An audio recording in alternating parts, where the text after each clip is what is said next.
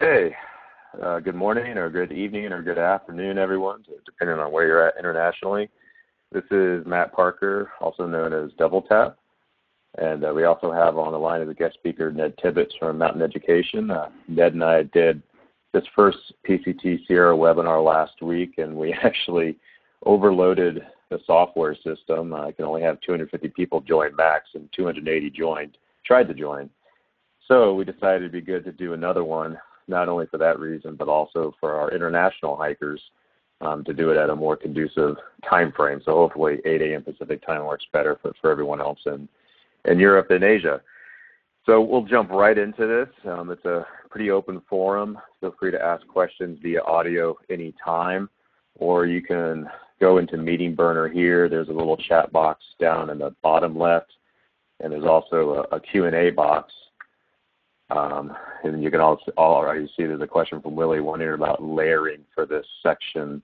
I'm not exactly sure what you mean by that, Willie, so maybe you can elaborate a little bit more.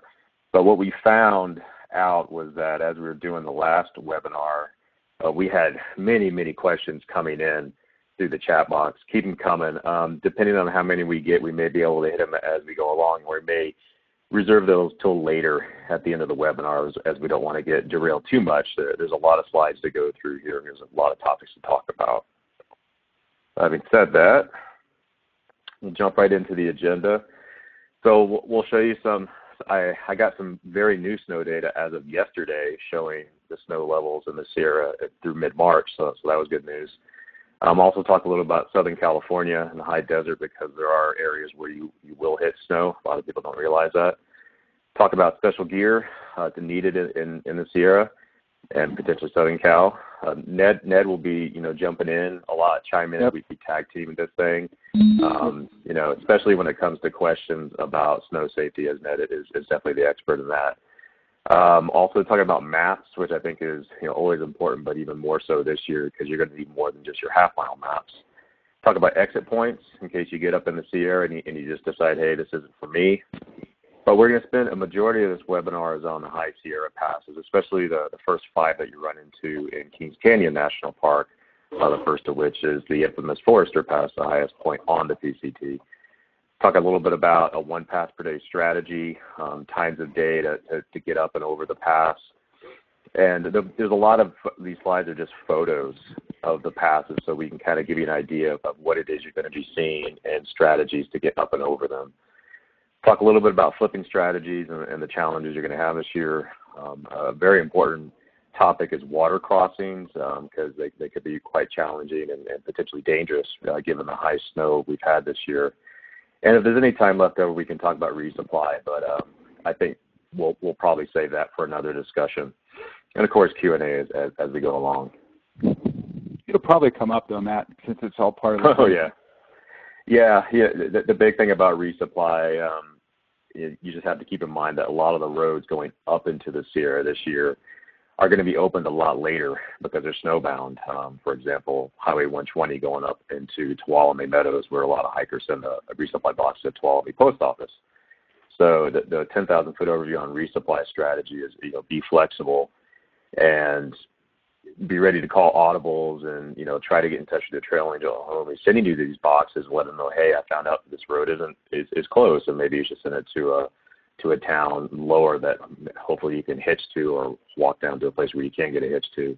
It's going to be a very dynamic, changing situation this year because of the high snow level. Just some general comments here. This presentation will be down. You can download it from the PCTwater.com website. So Half Mile and myself, we maintain the water report, and I have a slide to talk a little bit more about that. I've changed these slides a little bit, so give me about a day to get the new ones up onto the PCTwater.com website. There's also a link to the webinar recording that Ned and I did last week at PCTwater.com. And as a matter of fact, I'll just show you. So if you go there, this is the PCT Water Report. Up in the upper right-hand corner are links to the YouTube videos, not only for the Sierra, but also for the water report. I did a few of those a few weeks ago. And you can download the PDFs here at these links. So some high-level comments. This is a very unique year. You guys are probably already well aware. We're on record to have our second wettest winter ever in recorded history. For a while there, we were on track to exceed the 1982-83 winter, but I don't think we're going to quite hit those numbers, so that's somewhat of a silver lining. However, there's still plenty of winter left. As a matter of fact, Ned and I are in Reno right now, and I woke up this morning, looked up my hotel room, and I see a light dusting of snow in the mountains in the distance. So it looks like we got some snow last night. So we can still get some more. I've been wandering all over the Reno-Tahoe area this weekend and went up to Mount Rose, which is on the eastern flank of the Sierra, and I've never seen the snowbanks that high before. It's pretty crazy. Ned will talk about, it might be a little safer and easier to start earlier this year before the thaw hits, which is kind of counterintuitive to what I originally thought, but, it makes sense now that you explained it to me. One important point is that your daily mileage in snow is reduced drastically about 1 mile per hour. So you're gonna hit the Southern Sierra thinking, hey, I can do 20 plus miles a day like I've been doing in the SoCal high desert. Well, that's just not the case. You slow down drastically when you're on snow. Also, you'll see multiple sets of footprints. We'll talk a lot about Muir Pass later on, which to me is probably the most confusing of the passes, and you'll see 10 different footprint paths, and you're like, well, which one do I follow? Well, we'll give you some strategy on how to tackle that. Already alluded to, the roads up to the PCT are going to be closed a lot later, so just keep that in mind for your resupply boxes and also for hitching out to a town to take a zero. All the photos that you see in this presentation were taken during my PCT 2014 through hike, but there's a big caveat here in that was a very low snow year. But you can kind of see in the background here, this is on the southern side of Muir Pass. There was still plenty of snow up there, but you're going to see a lot more than what you're seeing in these photos. It's just the only point of reference I have, so I wanted to kind of give you an idea of what it's going to be like. There's lots of unknowns, a lot will change. I always tell people, have a plan, but be flexible and adapt. And, call audibles as you go along the way. Before I move on, though, Ned, maybe you want to say a few comments about the thaw. It might be safer and easier to start a little earlier this year than usual. Yeah, and maybe I can start out with some ground terms like we did last time. When it comes to entering the Sierra, don't be particularly too shy about it. Anytime after April 1st, which is kind of the date since I've been teaching snow skills safety for 35 years and have been in the Sierra from April to September, most of all those years. April 1st is kind of the landmark you use for kind of the end of winter and the beginning of spring as far as, at altitude, at the trail altitude. So that's when the snowpack, I consider it to be consolidated. So there's your first term. Consolidated snow means that it's settled, it is compacted under longer days of sunlight, maybe some rain events, that kind of thing. So the whole thing is settled and hardened, yet the nights are still freezing. So there's the second point. As long as the nights are still freezing, the thaw hasn't happened. Your morning snow will be nice and hard, easy to walk on, swing your feet, that kind of thing, as long as you have traction. Third point, so carry a traction aid or some kind of chain type microspike thing or hiking crampons so that you don't slip on that morning hard, crusty snow. We don't typically get what you would call ice in the Sierra. There may be runoff from melting snow during the day that trickles down whatever exposed trail you may have, and then freezes overnight. So you might have like glare ice, that kind of ice, in trail beds, but not on the snow. So if you're walking on the snow surface can be crusty, but not icy. So traction devices like the two I just mentioned are perfectly fine. Let me underline a point. If you will be in advance of the herd, so to speak, or a person who looks at those footprints in the snow that Matt was talking about, and they're like going all over the place because hikers don't know, if I don't have a trail in front of me, I don't know where I'm going. So, oh my God, let's just wander through the trees here. And you have an idea where you're going, and you're going to be stepping out of somebody else's footprints to make a beeline in the direction you want to go.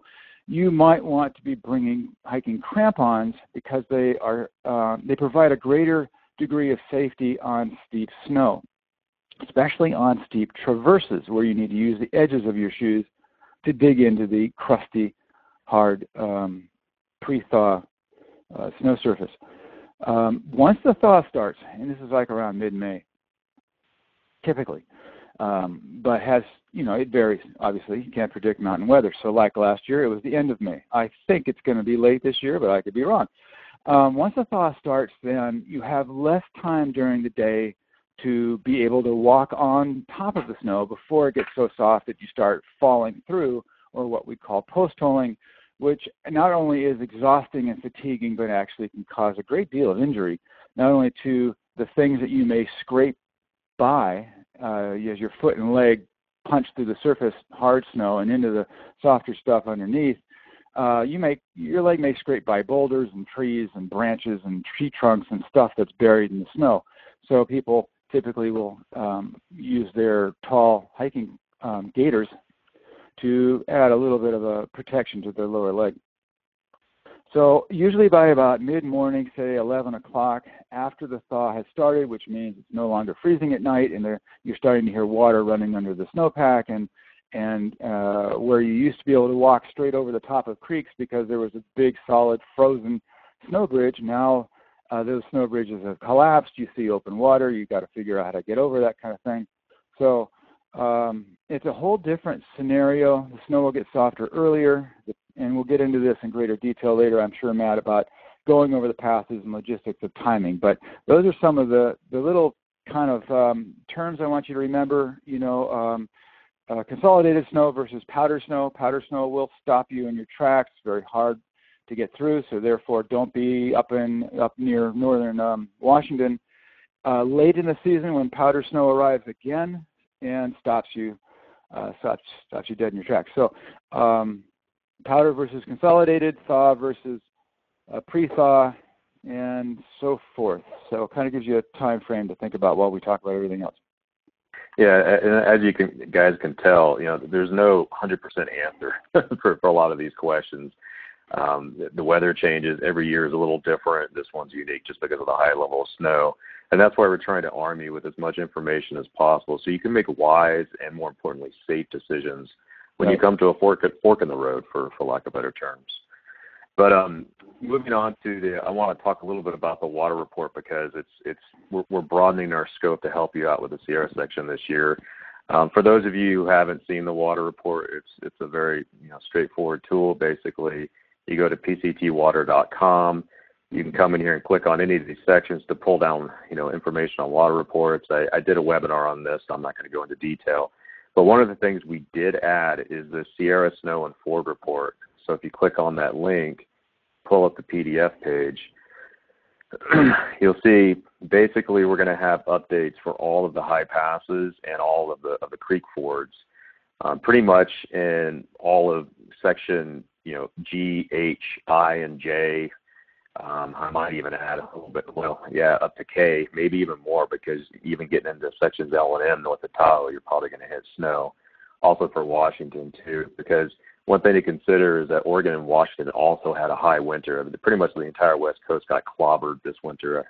After 5 years of drought in California, we needed it, but unfortunately it hit you guys during your through hike here.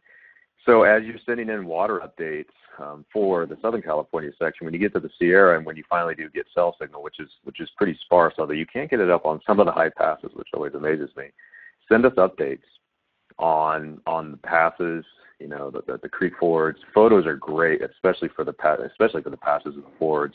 And one of the things that I've added to the Facebook page is PCT Water and Fire Update Group, which I moderate. I'll probably change the name to Water, Fire, Pass, and Ford Update Group. I'm starting to consolidate all the photos into a photo album. I was literally just doing that this morning.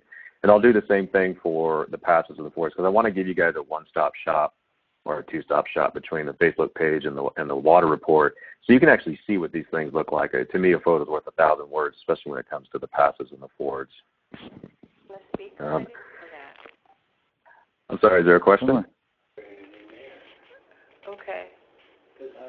For everyone who's not speaking right now, if you could put your phones on mute, that'd be great. It just helps to reduce the background noise. Obviously, there's no water report for the Sierra section because, especially this year, you won't have to worry about water. But Half-Mile and I, we update the water report several times a day between peak hiking seasons, which I classify as April through November, although there's already a lot of guys out there right now on the trail. And this includes for the Sobos. A lot of people think that they get forgetting if they're a Sobo, but we're not. We're updating it every day. We just don't get as many updates, but it's more important for the Sobos, especially as it gets to Southern California, for the guys behind them. Talked about the Facebook page. It's really important when you guys send in these updates, whether it be a water, forward, or pass, report, to include the mileage points, which are halfway mileage points, and the date that you're there. All the mileage points you see referred in this presentation all go back to half miles PCT maps. So you can either post on the Facebook page, you can send us an email here, you can text or call the same number. You got 4 avenues to send us updates on the trail. I do ask that you do choose one of these 4 mediums to send us an update, because I know I'm friends with a lot of you guys on Facebook, but I travel a lot for my day job. As a matter of fact, I'm on the road today in Reno, and sometimes I don't get to the water report until late at night. But half miles checking during the day. So if you send it to one of these 4, one of us will see it before the other, and we'll get it up on the report as fast as possible so that you have the most current information. Okay, so enough of that. Talking a little bit about the snow, I always like to show some data to back up our claims here. And you can see these are graphs for the north, central, and southern Sierras. Basically, what you have there in the baby blue is what we consider average snow year. The bottom blue is last year. The red is our wettest winter in recorded history of 1982-83, and the dark blue is this year. So per my earlier comment, we were on track to exceed 82-83, but it's starting to taper off a bit. I mean, it's a small silver lining, but nonetheless a silver lining, because there's still just a ton of snow up there. But at least it won't be the worst year ever. A little bit about Southern California snow. There are 4 sections on the trail where you will probably hit some snow. Mount Laguna, right off the bat, is 42 miles from the U.S.-Mexico border. It's very, very common to get snowstorms up there. You're around 5,000 feet. Mount San Jacinto, which is near the Idlewild area, where a lot of hikers take their first zero. Idlewild's a great town. It's one of my favorite towns on the entire trail. But you're right on the flanks of Mount San Jacinto, and it's very common to get significant storms anytime before Mother's Day, which is May 14th this year. Good news is that there is an Outfitters in Idlewild, so you can buy equipment if you get hit by a snowstorm. But this is a pretty challenging section. As not to scare you, but there was a PCT hiker who died in 2005 up there. It can be pretty dangerous. I highly recommend don't go up on the trail if a storm is hitting. If you go up right after, go by the Outfitters and ask them, hey, do you think I need ice axe, crampons, whatever. This is where the infamous Fuller Ridge is, when you start that 8,000-foot decline from almost near the top of Mount San Jacinto down to the Cabazon Pass. So it's a long way down, and you're always going to hit snow on Fuller Ridge. In 2012 and 2014, both low snow years, there was snow on Fuller Ridge. Big Bear, up in California Section C, is very high up in elevation, around 8,000, 9,000 feet, so you can always get snow there. And then Mount Baden-Powell in this area right here, after the Cajon Pass. But the good news about that is there's a highway up there called Highway 2 that goes along the spine of these mountains, and LA is just south of you. Yeah, it's a good point, because you don't have to go up on the trail, and they'll close down that highway usually when they get any kind of snow, at least in the history I've been up there. And you can just follow that highway, because the trail will cross the highway 7 times. So it's just a good bypass if you don't want to go up when there's a lot of snow. Talk a little bit about special gear here. So I know a lot of hikers typically only bring micro spikes and an ice axe, and I have some links in here, just for ones that I recommend. Doesn't mean they're not the only ones. However, this year, I know Ned, the next slide is actually on Ned's classes that he offers. Ned recommends a whippet and crampons, so maybe you can take a few minutes here, Ned, and talk about the difference between the two and why you think whippets and crampons are better. Yeah, good idea. But Matt, why don't you want to take Jennifer's question about the 2010 snow line on your graph? Where is would the baby blue line on the snow report show accurately for 2010? I don't have the 2010 slide here, but I know that was our last big Sierra snow year. I saw on track of this year, though. I could be wrong, but Ned, maybe you remember? Well, where we're at right now, they're saying, I think I saw 187% somewhere. we're dropping down to the 2010, 2011 winter. Neat thing about that was, or even the whole thing is, I was doing the Tahoe Rim Trail just to show that it can be done on 8 feet of snow, and this is in June and July, in obviously Tahoe, and it doesn't make any difference, guys, how crazy the charts read. How much snow is there? Oh my God, all the stuff that you're going to hear on the porch of Kennedy Meadows General Store, it's like, oh, what are we walking into? It doesn't make any difference. Once you get up to the snow, walk on it. It doesn't make any difference if you're on 20 feet or 2 feet. So what matters is the condition of the snow. Is it soft? Is it hard enough to support my weight? That's the main thing. So don't freak out about how hard or how much is there. The other thing about that is the more snow, though, the longer it's going to hang around. So that's the problem for John Muir Trail folks and people who think that they're going to go up into the Sierra, July and have, the wonderful dry trail summer they've known for the last, 8 years, whatever, because we've had so many drought winters. So the snow, when it's deep, is going to hang around for a long time. Doesn't all melt out, 30 feet or whatever. It's Mammoth is amazing. So the snow is going to be around, into September, if not later. At least 2011 it did. When I first started mountain education in '82, I had no idea it was the heaviest winter on record, but it looked normal to me because those are the kind of winters we had in the 60s and 70s and so forth when I was skiing in the Tahoe area. And you drive up on Highway 80 over Donner Summit, and it would just be a tunnel, kind of like, big steep walls of snow on either side, and that's just the way it was. So we thought that was normal. And yet in the last several years, we've had very dry winters, and we've all kind of gotten lulled into the fact that, well, in June, you have dry trail. And, well, that's not the case normally. June, typically, okay, here's some more information for you. Typically, May, okay, so we established the date, the 1st of April is when the snow becomes consolidated and you can walk on it. Avalanche dangers are largely gone unless you have at least a foot of new powder land on the old surface, and then, of course, that can slide if it's steep enough. So we won't, there's too much to talk about as far as avalanche safety, but just keep in mind, once the snow is consolidated, you don't have to worry about it unless there's a significant new powder that lands on top of it. June, though, in May and June, you can have snow line. So here's another word. The snow line is the lowest elevation where you have solid snow. Solid snow meaning there's snow everywhere. You don't see any boulders or logs or dry ground to stand on. Below snow line, you'll have patches of snow. Even a patch of snow, if it's on a steep slope and you have to cross that patch of snow covering the trail, you can slip on that and end up broadsiding a tree down below you and break ribs and hit your head and do all kinds of nasty things that are going to require you to be flown out, and that's the end of your summer. So be wise and carry traction devices and 2 poles, and we'll get into the whole thing on, as Matt led into, about ice axe versus whippet and microspikes versus crampons and junk like that in a second. But just wanted to say that your snow level in May is typically down around 9,500 feet. In June, it's like around 10,000 feet.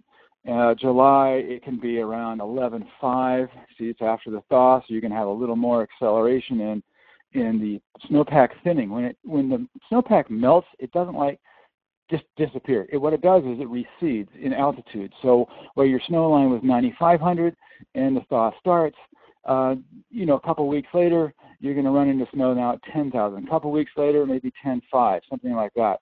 So it recedes to the higher, steeper stuff where it's going to be even more scary to be on. Anybody can walk on flat snow, at least relatively. It's not quite like walking on an ice arena. If any of you guys have tried to walk on an ice arena in your regular shoes, it's like, holy cow, I don't have any traction anywhere. And that's why it's so difficult you can't push off your toes when you're on snow. Your gait, your hiking gait is completely different because your feet want to slide out to the side. So you're using more of your inner thigh muscles and you're going slower. You're also edging a lot more. You're using your ankle muscles to force your shoes onto one edge or the other. So anyway, okay, Matt, so should I dig into the ice axe thing?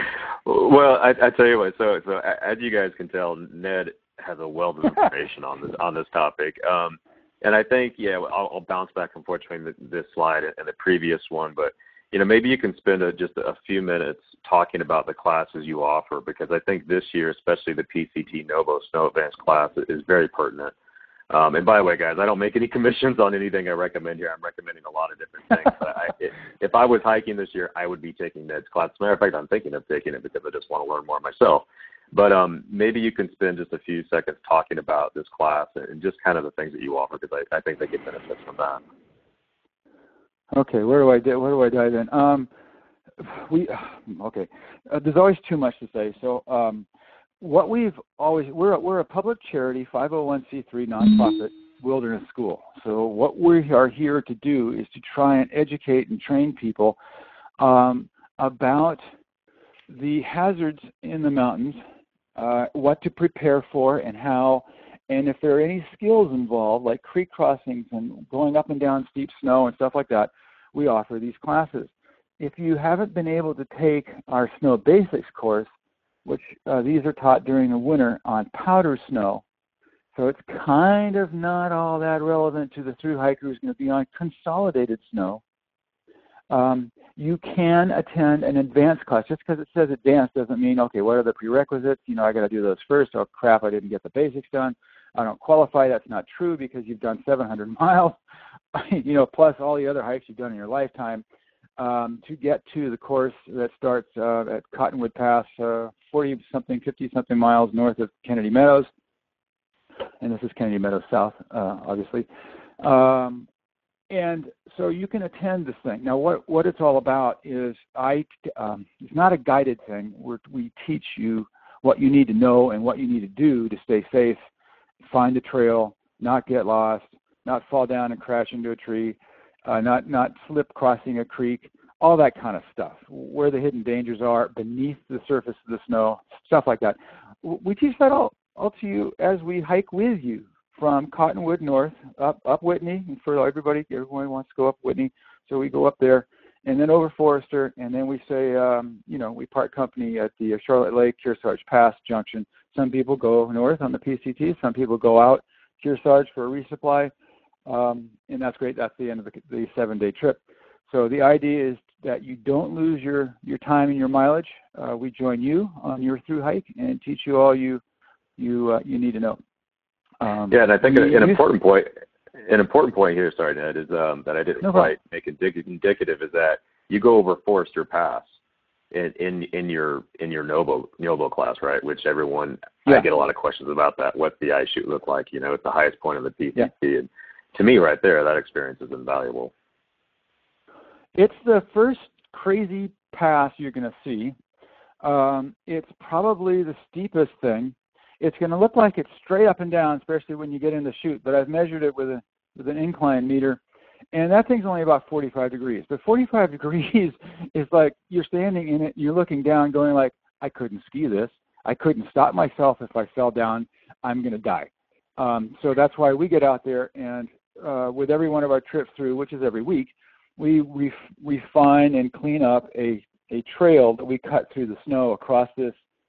What is it, Matt? It's probably about 100-foot wide or whatever, 80-foot wide chute. It varies. Yeah, it varies. Depends upon the temperature and the thaw and all that sort of stuff. But anyway, what I wanted to say, though, is we used to offer southbound advanced courses from Hart's Pass up to the border to teach everybody who's going southbound how to be safe on snow, because the North Cascades, guys, if any of you are going southbound, they're very steep. Look at your topo maps and look at all the switchbacks going in and out of those creeks and up to the ridge and then back down a creek and up the next ridge. That's all steep stuff. Now, if the topo map shows green, obviously it means there's trees. If you're on steep snow and trees, it means if you fall down and start tumbling, you're likely to crash into a tree and break something. So that's why we offered the class. However, the Forest Service up there in its infinite wisdom has decided that even though we're teaching on snow, we're having an effect on the impact on the environment, and it is a wilderness area, so they won't allow us to teach up there. So we're not doing it this year. We'll have to figure out that sort of thing later. You want me to get into that, Matt? I think we should try to keep it high level for now. I think it's good that you spend a few seconds talking about the difference between ice axes and whippets, because this was new for me too. Both years I hiked, I carried an ice axe even though I didn't need it. But this year, I know you recommend a whippet, so maybe just give them the 10,000-foot overview on what the difference is. And I have a picture of a whippet here to kind of explain it. I think it's the same one you recommend. Yeah, I mean, there are a couple on the market. Gravel, I think Gravel makes one, and basically it's a regular like ski pole with an ice axe top on it, or ice axe pick on it. And the more rigid the whole assembly can be, the better. The Gravel has a hinge on its pick, so you can fold it down into the handle and get it out of the way. And that it's stupid because there's a weak spot. Maybe they, in their infinite wisdom, also thought that it might be a better marketing deal to have the thing out of the way, but whatever. So the Whippet made by Black Diamond is the one we particularly like because it is a rigid assembly. If at the end of your last patches of snow as you're going northbound, which may not be, folks, until Washington this year, as it was for me in 1974, I had snow all the way up to my last week before the Canadian border. You may be using your Whippet all the way. Now everybody goes like, "Oh my God, this thing's a little bit heavy." Well, not really. And won't your arms get strong, and you probably won't even notice it after a couple of days. And yes, that's true. So don't balk at weight, especially if it's in your hand. It's not a big deal.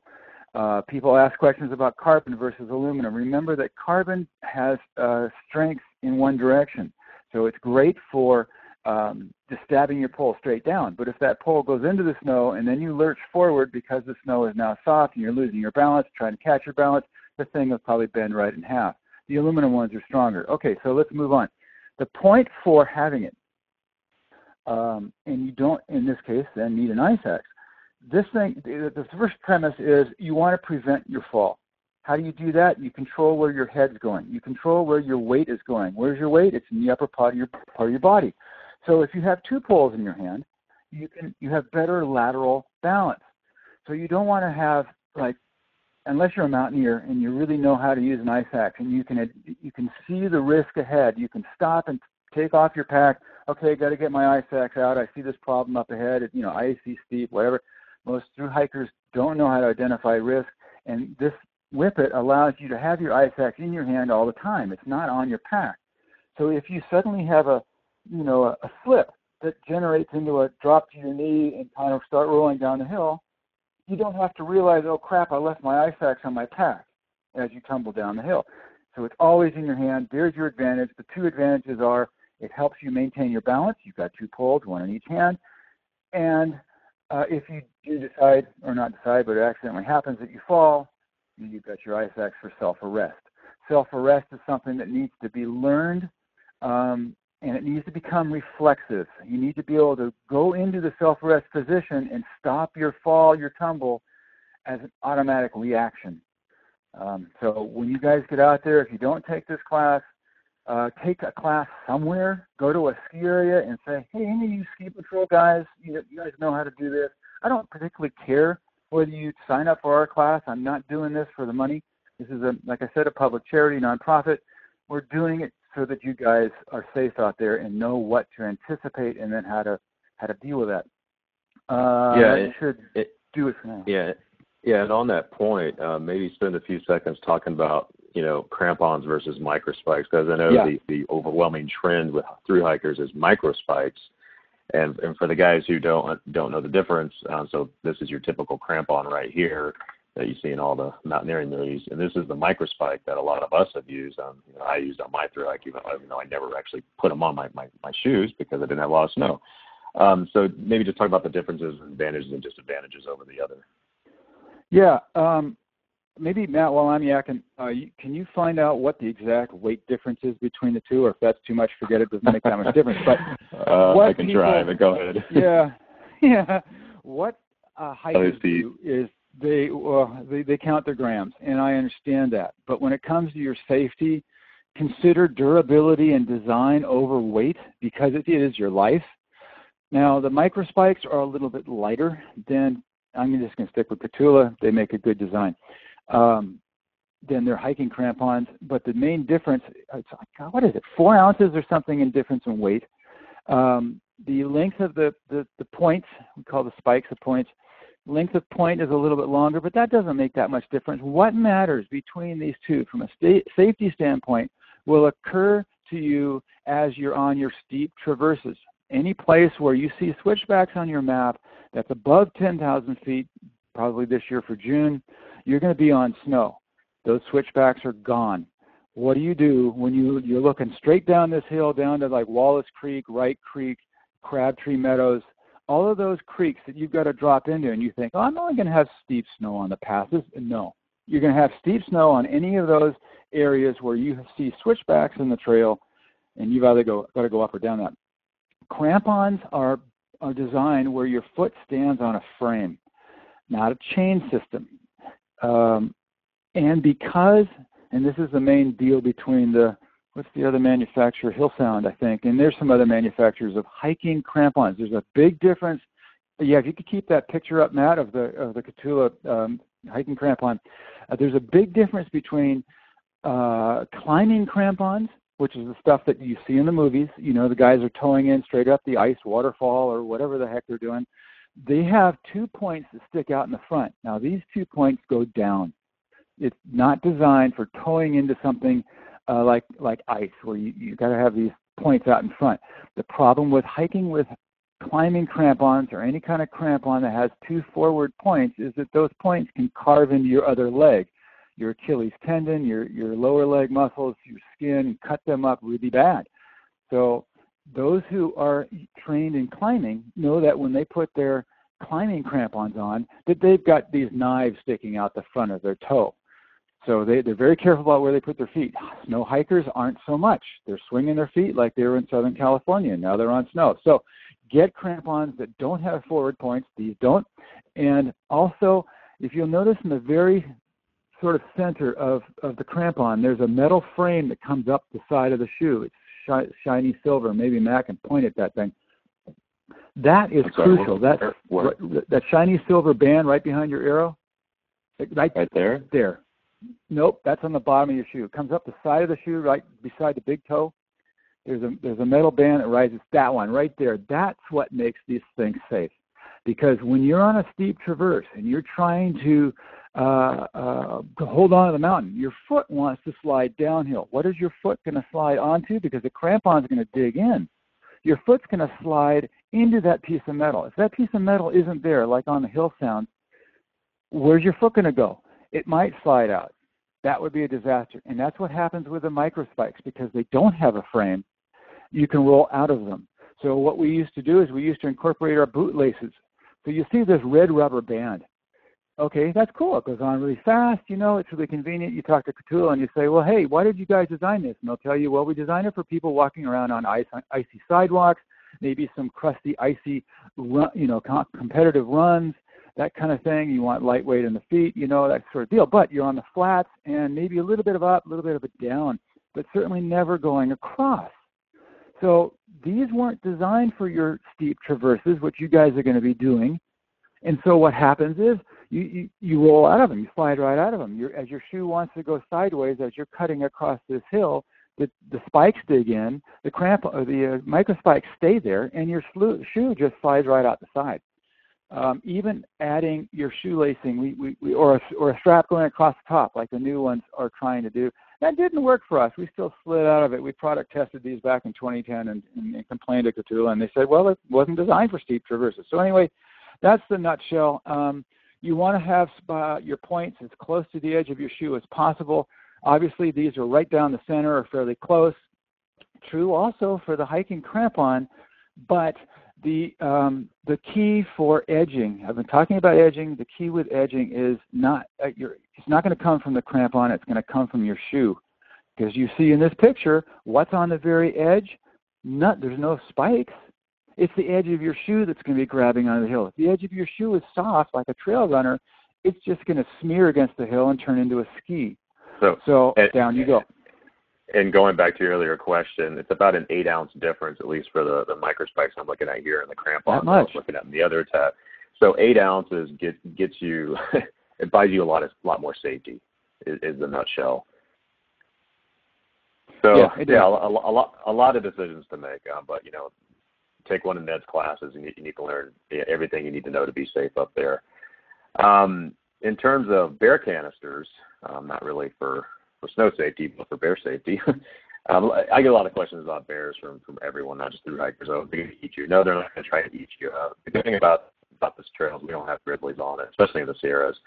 However, it is legally required in between Sequoia and Yosemite for about 250 miles here to carry a bear canister. And I have a link for the one I use. I mean, it's the only one out there, but it's you got to have a big bear canister when you're going on these long stretches between resupplies. And Ned actually informed me earlier last week that it's also required in Desolation Wilderness, which is in the Lake Tahoe area from 1090. Okay, got a qualification. I got that go qualified or clarified today or yesterday, because bears are becoming very numerous in Tahoe. And basically where the bears are going to be, they're going to be wherever there's food, wherever there's people. If you're on the PCT through Desolation Wilderness, north of Echo, between Echo and Donner, not so much, but they're out there because it's one of the most visited wilderness areas in the country. So what they're saying now is we strongly encourage, underlined on your permit, that you bring bear canisters and not an earth sack or hang your food. I was just up there a weekend or so ago, and you can see these old ropes hanging from, tree branches up high and stuff, and they're just like torn and ripped up at the bottom. Obviously, the bear got to the bag, and they just left the rope up there and went home. It's not required, but it's strongly encouraged. Matter of fact, our snow trips this spring, we've had to carry bear canisters just because they want to see that you're in compliance with their standards, which are largely the summer standards. But where the bears are going to be, they're going to be down in the garbage cans, they're going to be down around the houses, they're going to be down in the campgrounds, in the city dump. So they're not so much on the trail yet. You still need to bring these things, or else you're get in trouble. Good point. So, but one point you guys really Yosemite, it's legally required, and they will check you. I backpack a lot in the summer in Yosemite and Sequoia, Kings Canyon.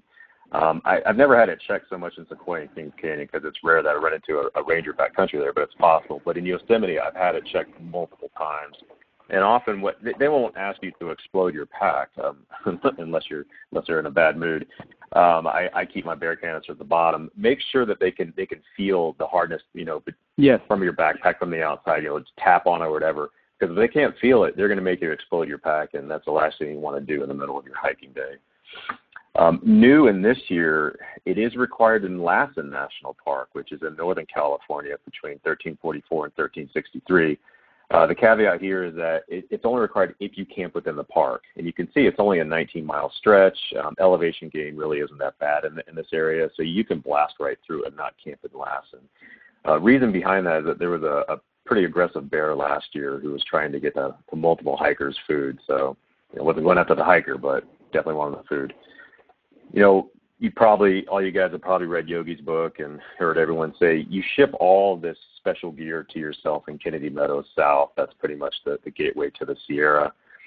During a normal year, you could ship the ice axe and the bear canister back from South Lake Tahoe. However, this year, I think you're going to need some of these items, if not the bear canister, further north because there's just going to be more snow later in the year.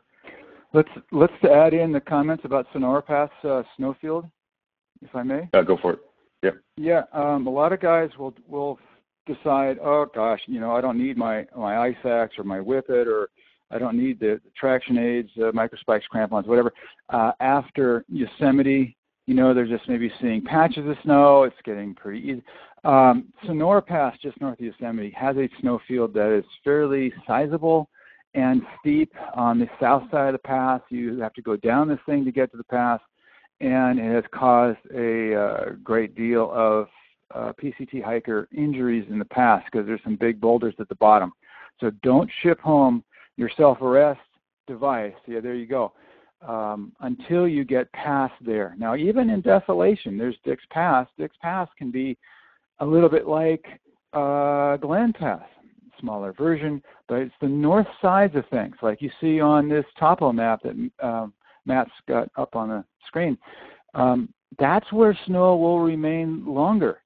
So look at your maps the night before you're having dinner. Anticipate where you're going to run into snow because it's on a north-facing slope, especially in trees. Trees will be shady, cooler. Snow's going to hang around longer. There was a great classic snow patch on the PCT right before you get to Twin Peaks near the ski areas of Alpine Meadows, Squaw Valley on the west side of Lake Tahoe, just north of Barker Pass. That thing, it's shady in there. It's a tight little steep bowl, kind of like what I'm seeing on this topo right here. And just getting up onto that, because a lot of snow drifts that are across the trail are going to be, 2, 3 feet, maybe 4 feet tall. Doesn't mean they're very long. So, you figure, okay, I have 5 steps, I get across it. Well, just in those 5 steps, if you slip, down you go, and you're going to go right down the snow patch until you get stopped by something. So. Yeah, this is a good point because during a normal hiking year, a lot of hikers will get off here at Highway 108, which is Sonora Pass. They'll hitch to Kennedy Meadows north, so there's 2 Kennedy Meadows, about 8 miles west on Highway 108, and they could ship their ice axe back. But this year I wouldn't do that. There's also a Sonora Pass resupply who I believe will come right up to the pass and resupply you, with your box as long as the road is open. But just north of Sonora Pass, there's another patch that I ran into in 2014. It's just right about mile 1020 or so. And that was in a low snow year, and it turned out to be kind of a challenging snowfield for me to go down. This year I think it's also going to be pretty big. So, the key point here is don't ship your ice axe and crampons back from Sonora Pass because I think you're going to need them as you move north. Okay, so I think we've exhausted the special gear slide here. Ned, of course, has his own mountain education website. He's on Facebook. Feel free to contact him with all your questions. Let's talk a little bit about maps and applications. So, of course, you got to have the half-mile maps. I just had them up. They're priceless.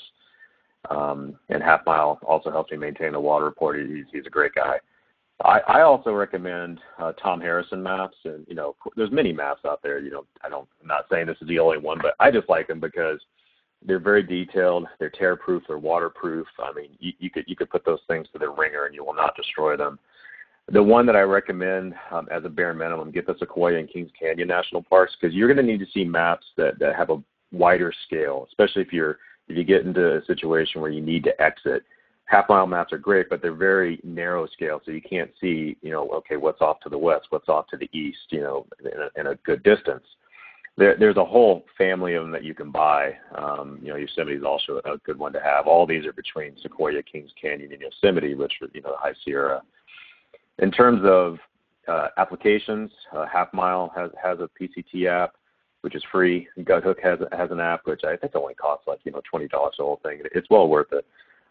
Between those two, and also there's this new HikerBot app, which I personally haven't used, but the gentleman who maintains it told me that you can download off-trail maps on it. So that's pretty helpful, especially for exit points. However, it's only for Android, not for iPhone, but he'll be getting that out later. The important thing here is we strongly recommend always carry hard copy maps with you. I mean, apps are great on your phone. Your phone's a one-stop shop for many things on the trail, but electronics can fail.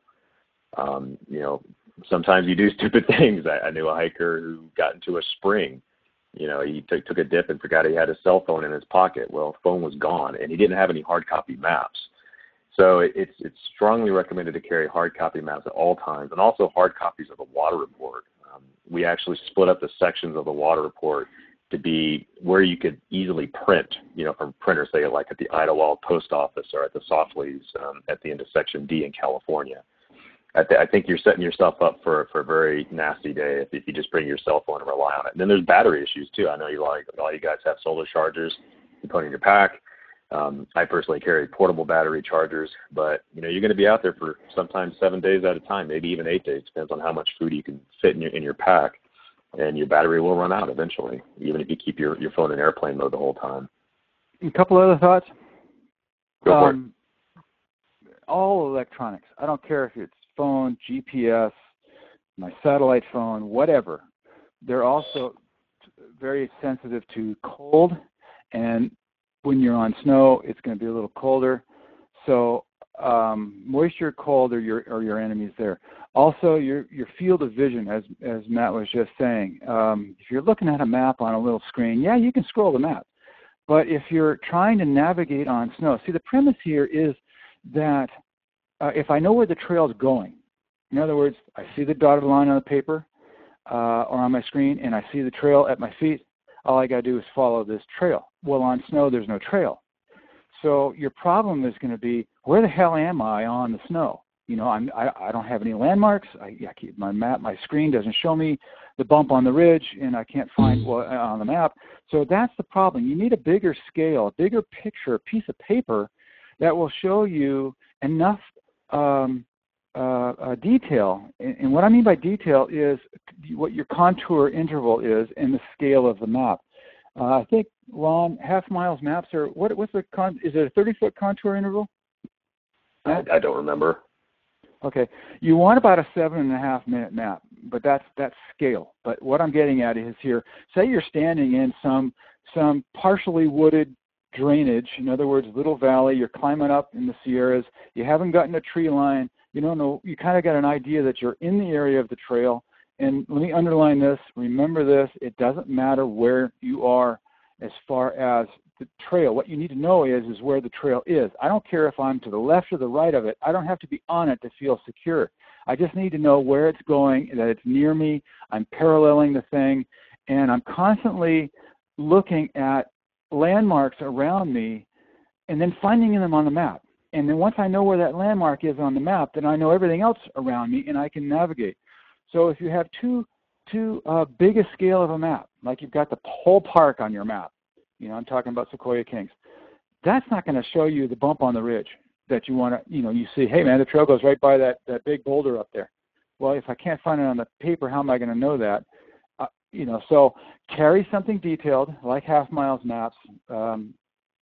Then carry something bigger like a Forest Service map, especially up in Northern California and Oregon and Washington where there's a lot of logging. Every year there's new dirt roads. You come out on a road and you go, where the hell did the trail go? It's nice to have the current map published by the park or the forest that'll tell you, okay, if I go to the right or the left, I got 100 yards. Okay, the trail is over there. They moved it because of the tractors, whatever. So have a bigger scale. And also, as far as the Sierras go, if you have to bail, if you get hurt, if the weather just is pounding on your tent for days and you're running out of food and it's like, okay, I got to get out of here. Where's my closest exit? And I think Matt's going to get to that here with this slide up. But if you take that exit trail and you see it on the map and you find it kind of in general in the snow or whatever, and you follow it down, what's it going to take you to? What dirt road, what trailhead? Then you get down to the dirt road and it's like, well, where does this dirt road go? So carry also, like I do, a road map. You know, if I get out to the asphalt, which way do I go? Where the hell am I? So I carry 3 different scales. That's just me, but been at it for a while. It's helped me for, through emergencies. Yeah, it's a good point because, and this is just a Google Maps slide that I took from the web. A lot of your exit points on the PCT and the Sierra is going to be to the east because you have the Highway 395 corridor here that I'm showing with my mouse. And you can kind of see the PCT here in the dashed line. And we have more slides coming up that talks about each of these potential exit points. But with these bigger scale maps, you can see the paths to get over. And remember, if you go over any of these exit points, you're going up and then down, a significant ways down, to a trailhead. And then there's probably, a 3 to 4 mile at least road walk to Highway 395. Maybe you'll get lucky and catch a hitch. But you won't see all that detail with just half-miles maps. You got to have broader scale maps. So when you're up in the Sierra, a majority of the exit points, if not all, will be to the east, except for maybe to the west, which is Road's End. This is the road that comes into Kings Canyon National Park. It's the only road, actually, that goes into Kings Canyon, which is why I like backpacking there so much. That could be a potential exit point, but one thing to consider is with the snow year, this road basically comes up from Fresno. It goes up and then comes down into the canyon. So this section up here is going to be closed later in the year because of snow. So Could be, yeah. It's one of those things. Yeah, I don't know when it's going to open. The famous Kearsarge passes over here. And in the further slides, we'll talk more about those passes. Yeah, now Kearsarge will be open. It's largely open all the time. But like Matt said, we'll talk more about it. I want to add Cedar Grove at Road's End that Matt was just pointing to. That's the one I used right in there. That's the one I used in '74 because remember back then we didn't have all this prep material and knowledge that you guys have today.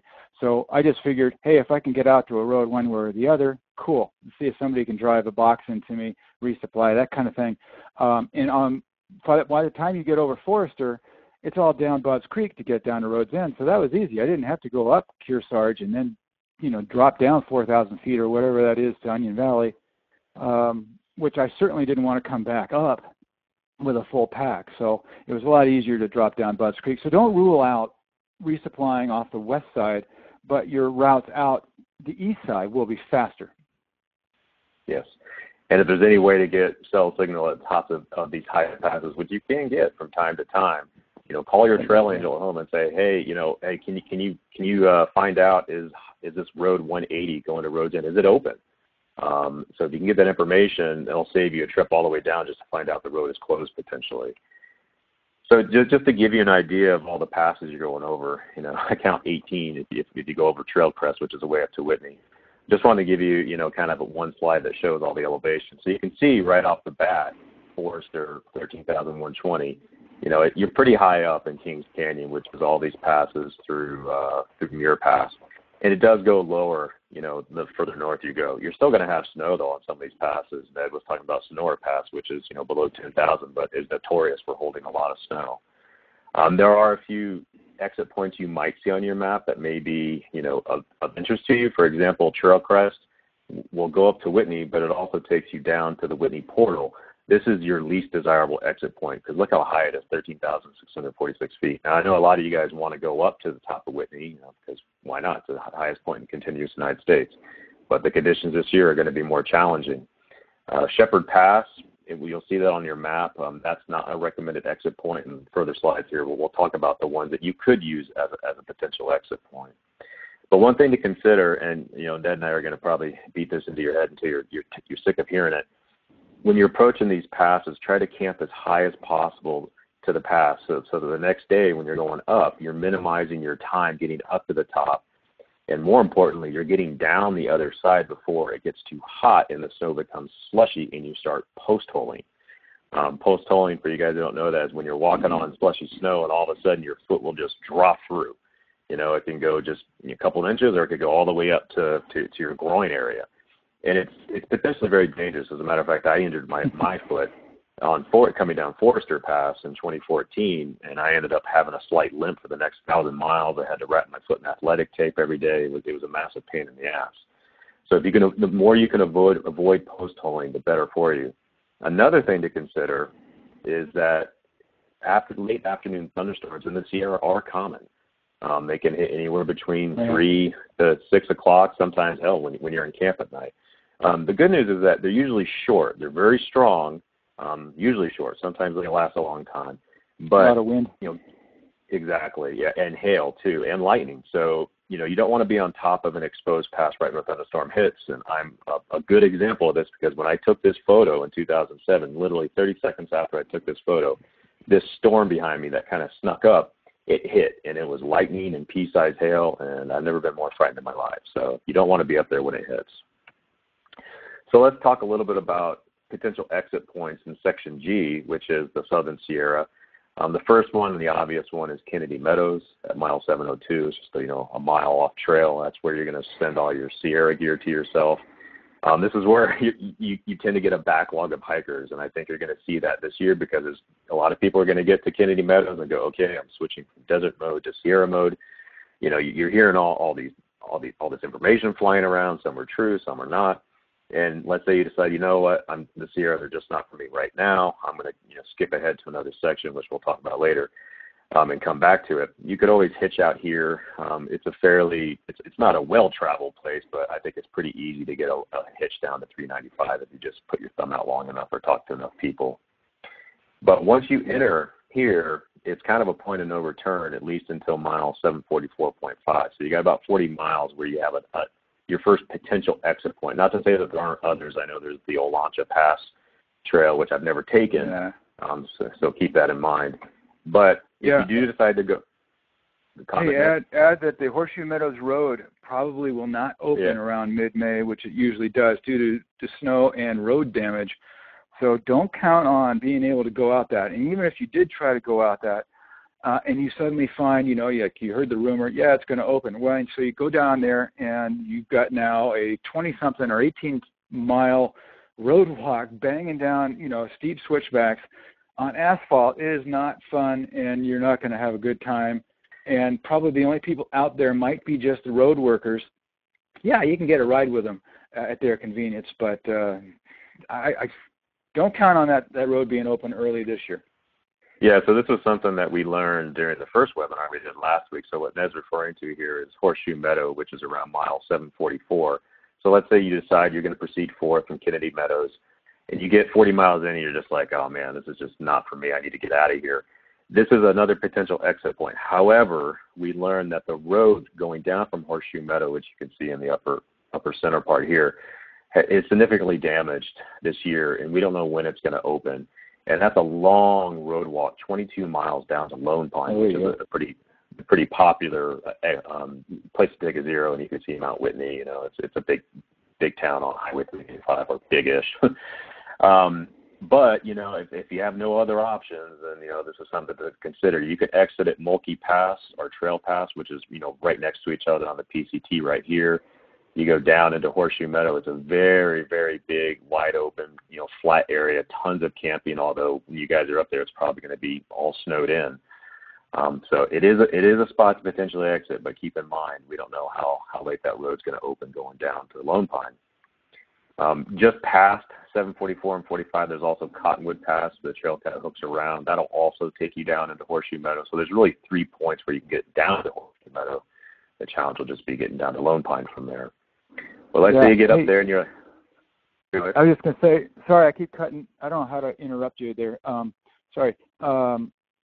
Between Kennedy Meadows and Horseshoe, people have been asking me, will I expect to encounter snow there? I expect the Sierra to be about 4 to 6 weeks behind schedule. So what you saw, like, say, one July 4th, you went to the Sierras, you had nothing but dry trail and mosquitoes flying around. It was wonderful. July 4th is going to be happening then about mid-September, mid-August. So that would be that 4 to 6 weeks. So if you're coming out of Kennedy Meadows in June, it's going to look like May. What's that mean? It means that your snow line is going to be around 9,500 feet.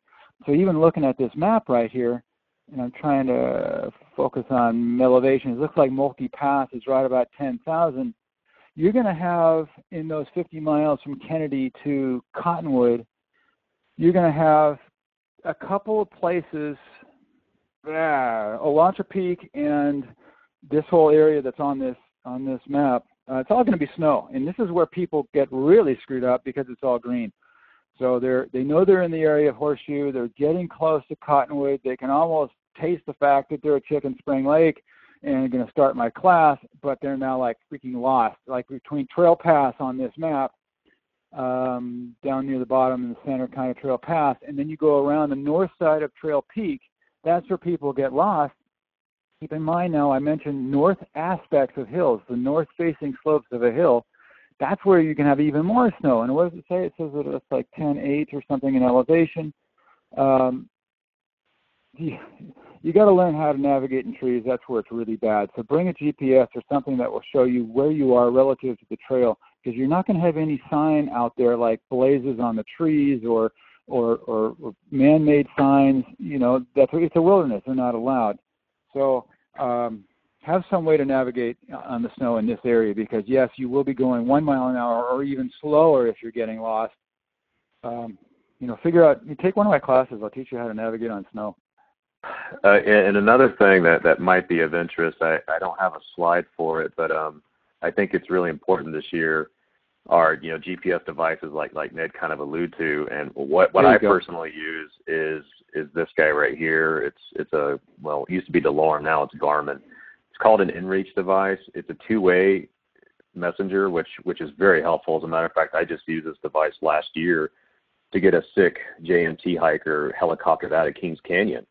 So you can have a two-way communication with, your people back home, but it also will give you GPS coordinates. The trail crew who helped us radio in the helicopter actually had to use it to get the exact GPS coordinates. So It's expensive. I mean, I won't lie. Here it's about $320, and there is a monthly subscription fee which you can turn off and on, which I find very helpful because I don't use it, when I'm not hiking.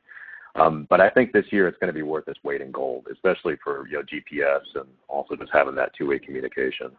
Hey, let me add something else in there. The InReach, because of its two-way satellite connection, allows you to, if you have friends ahead of you, to talk back and forth, or rather not talk, but text back and forth and talk about places where, your buddy up front got lost, and he can warn you in the back, a couple of days back or whatever, go right or go left when you see something.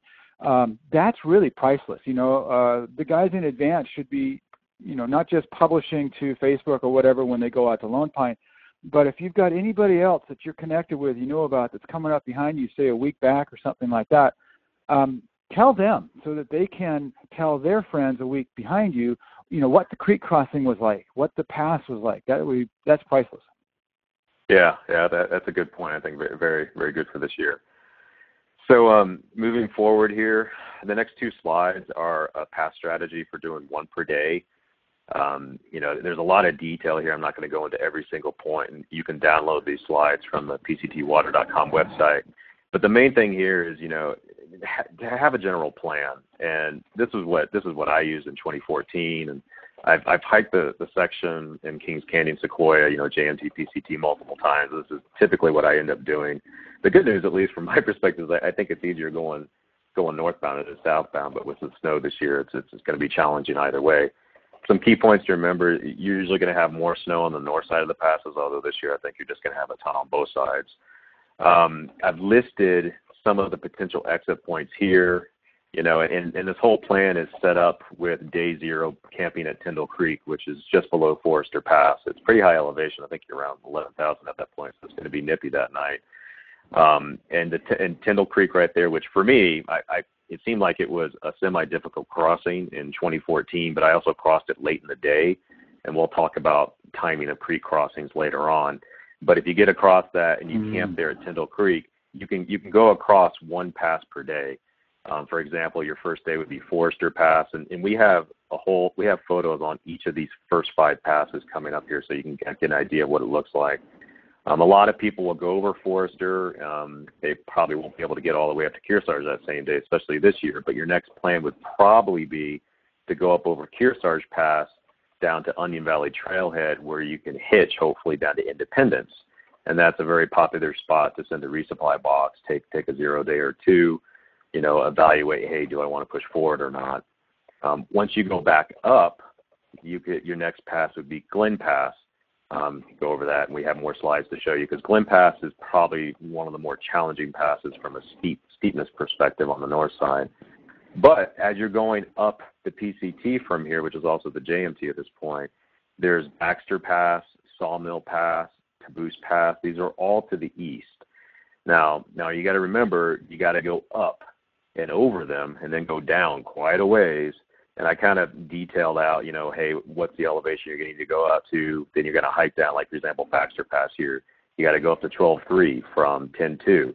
Then you got a 7.2-mile hike down to the trailhead, which is at 6,000 feet. So look at that. That's 6,000 feet of elevation decrease. And who knows where the snow level is at this point. So it's not going to be a nice, easy trail. And then you got a road walk to Highway 395. It's doable. It's going to be challenging. So if you get up there, and let's say you get over Glen Pass, and you're like, oh, man, this isn't for me. Look on Half Mile's map. He's got these very well marked. I got the mile junctions here, and you could try to get over one of these potential exit points. For myself, I've been over Kearsarge, and I've been over Caboose. I haven't been over Baxter or Sawmill, so I don't know what the conditions are like. I tried to give you some idea of what the conditions are going to be like for, like, Baxter Pass here. It's an unmaintained trail. Now, it doesn't matter for a lot of parts because you'll be on snow, but eventually when you get down below the snow line, it's going to be unmaintained, so keep that in mind. But, hell, at that point, you're going to be an expert in that stuff, so it probably won't matter. But the key here, and I alluded to this earlier, is that, try to camp as high as possible. Try to get as close as possible to that next pass, and that could mean camping on snow. I know it's not preferred by me, but if you can minimize the time it takes for you to get up and over that pass the next day, it's going to save you a lot of heartache and misery. It'll save you from post-holing, for potential thunderstorms, and it'll also give you a good setup for the next pass, because you got to get You got to go up and over, go down to a valley, then start, a little bit of an uphill to set yourself up for the next day. And so this next slide just kind of continues on. We talked about Mather Pass and Muir Pass, and we got more slides to talk about that. The last potential exit point that I've listed here, although there's many others, is Bishop Pass. That's a very common one. Yeah, it's a good one to go over. It's quite a haul because you're going up from 8.7 to almost 12,000 feet, and there's going to be a lot of snow. So that'll take you out to the South Lake Trailhead, which is a very popular spot. Usually the parking lot is cramped full. And you can hitch a ride down to Bishop, which is probably the biggest town in the Highway 395 corridor. A very popular resupply spot. Schatz Bakery is, great. The hikers love it, especially because you got hiker hunger at that time. Not to downplay the rest of the passes, but in the essence of time, we're just going to focus on the first 5 here. So jumping right into that, and I apologize if you're asking questions and we're not answering them. It's hard for me to go back and forth and see the questions. And in the essence of time, we'll about 9:30 our time, we'll start talking. We'll get to your Q&A because I really want to have a chance to do that. But the next slide, I don't want to get too sidetracked because I want to get through these next slides. So we're going to have photos here to show you what these passes actually look like now. Just keep in mind all these photos are from a very low snow year, so you're going to see a lot more snow when you're up there. But this is Forester Pass looking from the south side. And if you've never been up there before, it's a little mind-boggling because you basically come up into this high, somewhat level basin, and you're wondering, where the hell is the pass? Well, it's this notch right here. You can even kind of see the switchbacks going up and eventually cuts across, and I have a photo that shows you the ice chute, which is right where I'm circling right here. So as you're coming up the pass, this is looking south. You're not at the top yet. This is the basin that you're walking up. Mm-hmm. It's probably going to be all snow when you're there. You'll see all these footpaths, and that's where your GPS device comes into play. Your half mile app, your gut hook app. Half mile will tell you how far are you off the trail. Now, you don't have to be on the trail, obviously, because it's going to be probably under 10 feet of snow at that point. But Gut Hook's app will actually give you a graphical representation of where you are in relation to the actual trail. And that can be helpful, just from a general perspective. But as you're coming up this pass, you're getting pretty high up, and then you get to the ice chute or snow chute, whatever you want to call it. I have no idea what it's going to look like this year. I imagine a ton more snow, but you can kind of see, there's usually a footpath that's been blocked through there. I think, Ned, you actually go up there and create some of these footpaths, don't you? Yeah. Class. Yep, exactly. Yeah. So a very valuable service that he offers to all the hikers there. This is probably the most daunting section, but usually it's not too bad. It looks worse than it is. Just go slow and be careful. Now, when you get to the top of the pass, this is what it looks like from the north side. So you can see all this snow. Well, you probably won't see any of this rock when you're up there, which could be good for you because it might give you more opportunities to glissade down and get more elevation decrease in a fast amount of time. For 2014, by the time we got up there on these passes and with the amount of snow, it was too slushy to glissade, and there was too much rock poking through. So, if we tried to glissade, we probably would have had a pretty bad day. So there are some silver linings for your year here. But the snowfield on the north side of Forester Pass is pretty extensive. I think we went down all the way down to this area. It was like a good 4 or 5 miles before we finally got out of the snow. So get up to this pass as early as possible because you have a lot of work ahead of you just to get down to where you're going to camp the next day. Mm-hmm. And just to show you a shot, this is what it looks like from the southbound side. So if you're southbound or you haven't been up there, it can be a little confusing. I remember the first time I went up there when there was no snow, and I'm like, where the hell is this pass? It's this notch right in here. Can I step in? Go for briefly? It. Yeah. The premise behind what Matt's saying, the logistics of doing a pass a day, is from the point of view of, oh my God, I don't want to postpone another step. So what you do is just, rather than snowshoes, and I saw the question earlier and answered that one, I've carried snowshoes plenty of times in the Sierras and rarely used them. If I thought that there was any merit in trying to use snowshoes in the afternoon, when it was postoling conditions, maybe you can do another mile, but you're already freaking exhausted. You've been up since 4, so call it quits. When it gets post-holing stupid out there and the snow is like mashed potatoes, just like if you can't see some sort of rock line or a dry area that you can walk along and get out of the snow for just 10 or 20 steps or something like that, give yourself a break. I'd almost call it quits for the day. It's just not worth it. So it depends upon how low the snow line is. So on Matt's pictures, if you're how do I say this? Let's just keep it simple. Get up early. Utilize any cold, hard snow you can that's supporting your weight. 5 in the morning, maybe an hour or so before the sun comes up. Get out there onto that and start making your miles 1 mile an hour again, guys. But once you're post-holing, you're not going anywhere. You're floundering. You're sinking in like to your groin. The only way to get out of that is to take the pack off and roll out sideways onto the snow. And, of course, you're laughing. It's really silly looking and all that. But all this stuff takes time. So get up really early. Utilize any hard snow you've got. Hopefully get over the pass before the snow starts to soften a little on the top. You want it hard enough so you're not post-holing going up, but you sure as hell don't want to be post-holing going down, because what happens there is that when your leg suddenly pops through the surface and goes into knee height or whatever, what does your upper body do? You've got downhill momentum going on. So your upper body is going to fold at the hips. You're going to start to fall sideways onto your shoulder. Your leg is stuck in the snow. So it's going to torque your hip, it's going to torque your knee, you're going to get hurt. Even if you don't scratch up against boulders as you slid into that post hole. Downhill post holing is really bad. So get up and over the passes early, say by 9 or 10 at the latest, and get down the backside before you start post holing on the descent. Glissade wherever you can. If it's soup already, you sit down to glissade with your feet below you and you're in the self-arrest position, you're ready to, control your speed and all that. And you just what we used to call sit smart. You just simply sit down and, you're sitting so deep in the soft snow you can't even slide on a slope. It's ridiculous. So that's way too late. Get over the top early and get down to dry trail before it turns to slush. Because it's like Matt was showing this last slide going down the north side of Forester, which we do every week once May hits. You get about halfway down that descent. Are you going to go back to it? Show that picture, Matt, looking north from the top of Forester, if you can. You get about halfway down, and the thing, you get down to Center Basin Junction, down there in the trees, sort of just left of center, way in the distance. That's Center Basin Junction, that's tree line. Just a little bit further to the left, Matt, where the trees are in the background. There, right there, right in there. So that's Center Basin Junction. You got the Center Basin going off to the right. That's where tree line is. That's where your first big creek crossing is going to be, at least on the north side of Forester. It's not a big deal, but you're going to have to find a log or something.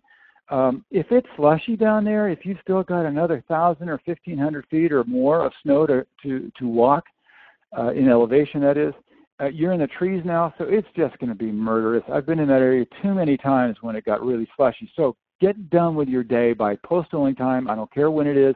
If you still have more snow to go, just stop. No sense in killing yourself. If you can, as Matt said, you're down below snow line, you cross the creek, you're going back up the other side, you're swinging your feet, you're happy, your feet are starting to dry out. Then you hit snow line again. As much as you can, get up as high as you can, because you don't want too many miles to be on your agenda for the next morning that you can't make it over the pass by 10. So some of your distances between passes, and I'm thinking of one in particular, which is between Glen and Pinchot, there's a bit of a distance there. You think, okay, yeah, in the summer you can do 2 passes in one day, but here you may just make it down to Woods Creek crossing and the swinging bridge down there and call it good. You're happy to see dry ground. So we'll get to that pass next. Oh, okay. Yeah, I'm just saying it may not be a pass a day, but. Yeah. It's just the general mindset to kind of put yourself in it, and to kind of, elaborate more on Ned's point on post-holing. I took this photo right before I post-holed and injured my foot. As you can see here, these are hikers that were behind me. We're obviously off trail at this point. You're kind of coming down the slope. Look at all these rocks right here. This was the rock/snowfield I was trying to navigate because there was no other way to go, and it was already pretty slushy. I didn't hit a rock this big, probably one like that size or that size. But you hit a rock post-holing, it's gonna hurt you. So talking a little bit about the next pass, Glen Pass, it can be quite challenging on the north side. Just some south side photos here to give you an idea of what it's like going up. Just keep in mind this is a low snow year, so you're going to see more than what's in the photos. But as you're getting up to it, you can kind of see the PCT here. You may not be able to see any trail, probably footprints, but you'll see up here there's this big bow, saddle in the middle. That's Glen Pass when you get to the top. And as you're at the top, this is looking south. You just came up this ridge right here. You can kind of see, some footprints there. But looking north is really where it gets challenging. And so we're on top of the pass now. You can see all these footprint paths going out. Basically what we did, we went out and then you go right down this steep slope. And, with you guys, with as much snow that's going to be up there, hopefully you can do some glissading, which will help. We couldn't do that in 2014. This is an angle that you're looking at going down. This is as I was going down the pass, so you can kind of see there's a footprint path here. It's pretty daunting, but if you just take your time, try not to postal and try not to hit it when it's too icy too, because that can be challenging. You can kind of see this is what it looks like on the north side looking south.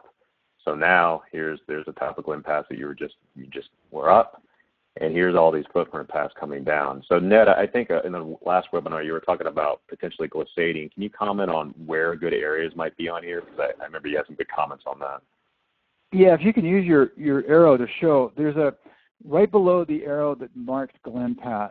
So go to your right a little bit, Matt, right there. That area, that slope, very, very steep. You're going to be definitely on the edges of your shoes.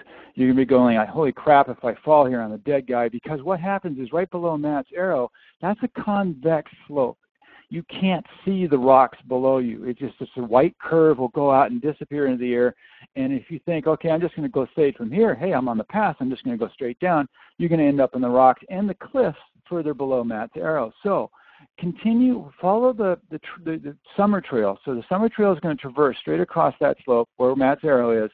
And then in that chute, in that kind of like right below Matt's arrow, go down through there. It's not convex, it's actually concave, and you can see rocks approaching and you can hit your brakes by digging in your heels or self-arresting or whatever before you get to them as you're sitting on your butt sliding down. That would be the better way to go. Utilize, because you guys are up there on snow and you're making early morning starts, utilize these opportunities to sit down and have a roller coaster ride that's just like the run of your life. It's a gas, especially Forester. You can drop several thousand feet in minutes and have a blast. So right where the arrow is, come down that way.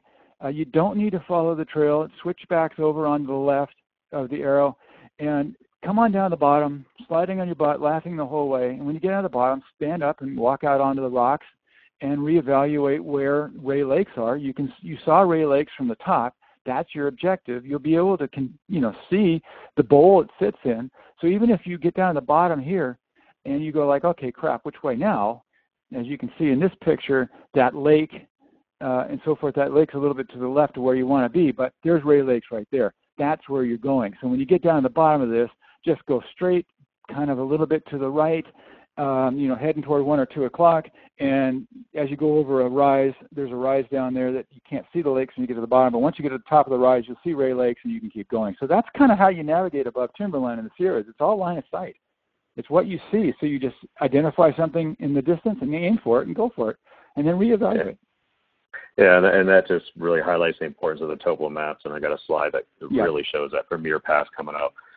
So the next pass, Pinchot Pass, unfortunately, I didn't have any good photos of the approach coming from the south side. So this is almost near the top or pretty much at the top looking south. Pretty much, yeah. The PCT kind of goes, you can't see it. It's behind this ridge. It comes up this valley, loops around here, comes around these lakes, then goes right up this ridge line. And when you get to this point, it can be kind of tough to figure out where the hell is the pass, because all this will probably be all snow when you get there. And there's 2 saddles, actually. Yeah. There's one like over here that first couple of times I was up there, I thought, oh, that's it. No, it's the one that'll be to your right. So it's not easy to see, and this is where all your topo maps and your half-mile Gotha Gap and your inReach all come into play. So you kind of come up this ridge line here, and as you get closer to the top, this is what it looked like in 2014. It's actually steeper if I remember correctly. I was a little nervous at this spot, but as you get close to the top here, you can see here there's all these footsteps in here. Yeah, head wall, but it's going to look a lot different this year. And then as you get to the top, this is what it looks like looking north, but this is all going to be snow. And it kind of looks like it's really not that steep, but the first couple hundred feet, it actually is steep. You just can't see here that the trail switchbacks and it goes down this valley, and that's a Marjorie Lake right there. It goes all the way down into this deep valley here, which is one of the more difficult creek crossings. And we'll talk a little bit more about that later on. But then your fourth pass, Mather Pass here, it's actually the easiest one to spot. You can see it from almost 4 or 5 miles away. It's just this saddle right here. Kind of similar to Forester in that you hike up onto what we call an upper basin. It's very wide open, very flat, well, somewhat flat, with this constant grade going up. This will all be snow covered, this whole area here. And as you're approaching it, you can even see the switchbacks of the PCT coming up to it, but you won't see that this year. And what the trail actually comes around, it goes all the way out here. You kind of see it. Then it starts this long traverse over and switchbacks over and goes there. But Ned, you mentioned in the last webinar that it might be easier, I think, to go up around this area and then cut across. So can you highlight that? Let's talk about. Yeah, let me talk about these two. As you saw with Pinchot, you identify that leading ridge, the ramp that goes up to the pass. On Pinchot, you've got the two passes. So the one that has the ramp, the little ridge going up to it, that's the one you want to go to. Now on Mather, as Matt said, it's a big upper basin above timberline. You're highly exposed. The advantage of being on snow where there's no dirt visible is you're not suckered into, okay, there's the trail, got to go over there. And then I'll be happy I'm on trail. Oh, no, then it just disappears. And okay, like, where the hell am I? There's no trail. So you can go. It's really freeing. There's a freedom of looking at, you look at this slide and just think of it all white. So it's all white. Where were you going to go? You're going to go straight for the pass. So in this case, you're going to get past this little tarn, this little lakey thing here right below the arrow. That's all going to be white anyway. People go, can I walk on a lake? Yeah, you can, as long as you don't see any blue, like a little bit of blue right there. And it's not cracking out around the edges. So if you get there and it's starting to crack out, you see some open water, don't walk on it, go around it, and you see that black ramp. What the summer trail does, under the words Mather Pass in white, that little white box, the summer trail goes way to the right of that, on that back wall, and then switchbacks left and goes way back over here into the bowl, and you're going like, why the heck do I want to go all the way to the right just to go to the left? Well, hey guys, you're on snow. You don't see the trail. It doesn't make a bit of difference. So what you want to do is get on this black ramp. It's actually a little ridge line. Work your way up that thing to the top of the black. It's a little bit of a level spot right there where the arrow is. At that point, you're going to be suckered into wanting to go up into the rocks slightly where typically that area doesn't hold snow, and you're thinking, okay, I can be on dry rock, and I can cut to the right and go straight over the pass, and I'm golden. Unfortunately, the rock is very loose up there, and people have problems and fall down and get into trouble. So it's safer to, at the point of that arrow, instead of going up into the rocks, go straight over into the bowl and cut switchbacks in the snow all the way up. Better yet, if you get there and you get past this lake and you're looking at that black ramp and you're going like, you know what, that black rock, it's exposed, it's standing out now. I don't know if I really want to get up there. I heard that it's loose rock. Hey, you don't have to. Go into the bowl just to the left of the words Mather Pass, that white square. Get into that bowl right there and make your own switchbacks. Just, kick steps, going all the way up and maintain your balance. Don't fall down and you'll be perfectly fine and work your way all the way up. Now, typically Mather, Pinchot, and Forester have head walls.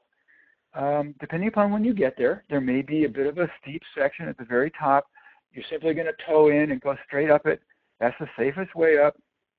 Matt may have a picture, I don't remember, but like you saw in Matt's picture of Pinchot, if there's a lot of people up ahead of you, you're in the herd, there will be a trough or what we call a boot track in the snow for you to follow, and that may oftentimes be the safest route because it's flattest, and if you just have micro spikes, all the better. Stay in the boot track and go that way. Yeah, so here's a photo of the upper basin area that we're talking about. It actually extends all the way back here. You were just in this area with Pinchot, came down this valley, dipped down one of the forks of the Kings River. I can't remember which one it is, but it's a challenging crossing. South Fork. And then you come up this basin, so this will all be snow, and I think that's the tarn that Ned was referring to, and this is the black ramp over here. But once you get to the top, you're rewarded with an amazing view of the Palisades. Yeah. Hey, two very important points. Can you go back to that slide, that last one? Sorry to interrupt you, Matt, but two real important points. This slide or another slide? No, the one right before, that one. That's what the Sierras is going to look like in August. For all of you JMT people, there's so much snow, you're still going to have these kind of conditions in August. Okay, and the second point is, if Matt goes to, well, that slide I'll do. Down below, in the far distance, where you're down in the trees between Pinchot and where you're standing, you're going to look at this crossing of the South Fork, and that's a nasty crossing. It's wide, it's fast, and it has a lot of water volume down in there. Do you have to cross it? No, you don't. Just because the stupid summer trail goes that way, you don't have to. So how do you avoid it? Simply stay to the right, go up like toward Taboose Pass, and stay. Yeah, well, that would be to the left in this photo. Okay, yeah, right. Yeah. I'm sorry. So Taboose Pass is right over here. Yeah. Right. So simply stay on the side of the creek that you're on, or the river in this case, and just follow it in the general direction of Mather. You don't have to cross the thing until you get up high enough in what we call the upper basin up here. And if you want to cross it, fine. But do you have to? Hell no. Stay on the right side, or in this picture, stay on the left side of the drainage, and work your way all the way up Mather. And it's not that way you avoid the deadly crossing. Good point.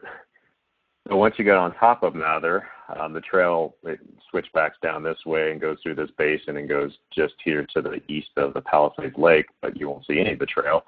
And it can be a little steep here, not as steep as some of the other ones, but keep that in mind.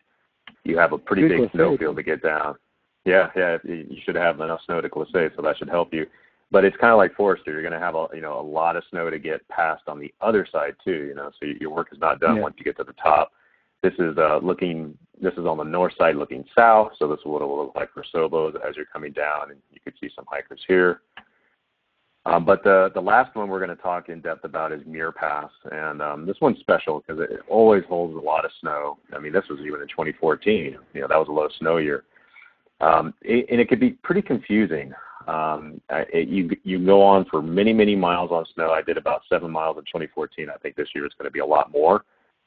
It's on both sides of the pass, so give yourself a lot of time to get over this guy and camp as high as possible as you can the day before. You're going to see tons of different footprint paths, which is confusing, and this is where your topo maps, your half-mile Goat Hook app, the HikerBot app, and also your InReach are all going to come into play here. So, as I mentioned earlier, always carry those hard copy maps, because if you don't have them and your phone dies, you could be in trouble. As you're going up, it's a beautiful pass. Helen Lake here, you're just going to be mesmerized by the scenery. It's one of my favorite spots in this area. But when you get, it's just really confusing. If you look at Half Mile's map here as you're coming up, as a matter of fact, I'll just pull it up because I think it's a lot easier to talk to it. It's in California Section H. If you go down to slide, let's see, it's right. Keep going. There you go. Yeah, this one right here. So on page 12, yep. You can kind of see, you just came over Mather. Well, not just, it's actually pretty far back. But you start coming up this LeConte Canyon, Upper LeConte Canyon, and there's all these zigzags, and here's Muir Pass right here. Now, if there's trail, it's no problem. You can follow your way up there. But if there's no trail, it's confusing. and even I got lost going up there. Can I simplify that? If you go back to that map, you can get lost if you're trying to follow the trail. But if you, where's the map, the bigger version of that topo? You were just on it, the Half Miles map? I'm on it right now. There it is. Okay, cool. From Big Pete Meadow, you're probably, it depends upon what the elevation there is, but it looks like it's like 9 or something. I don't know, Big Pete.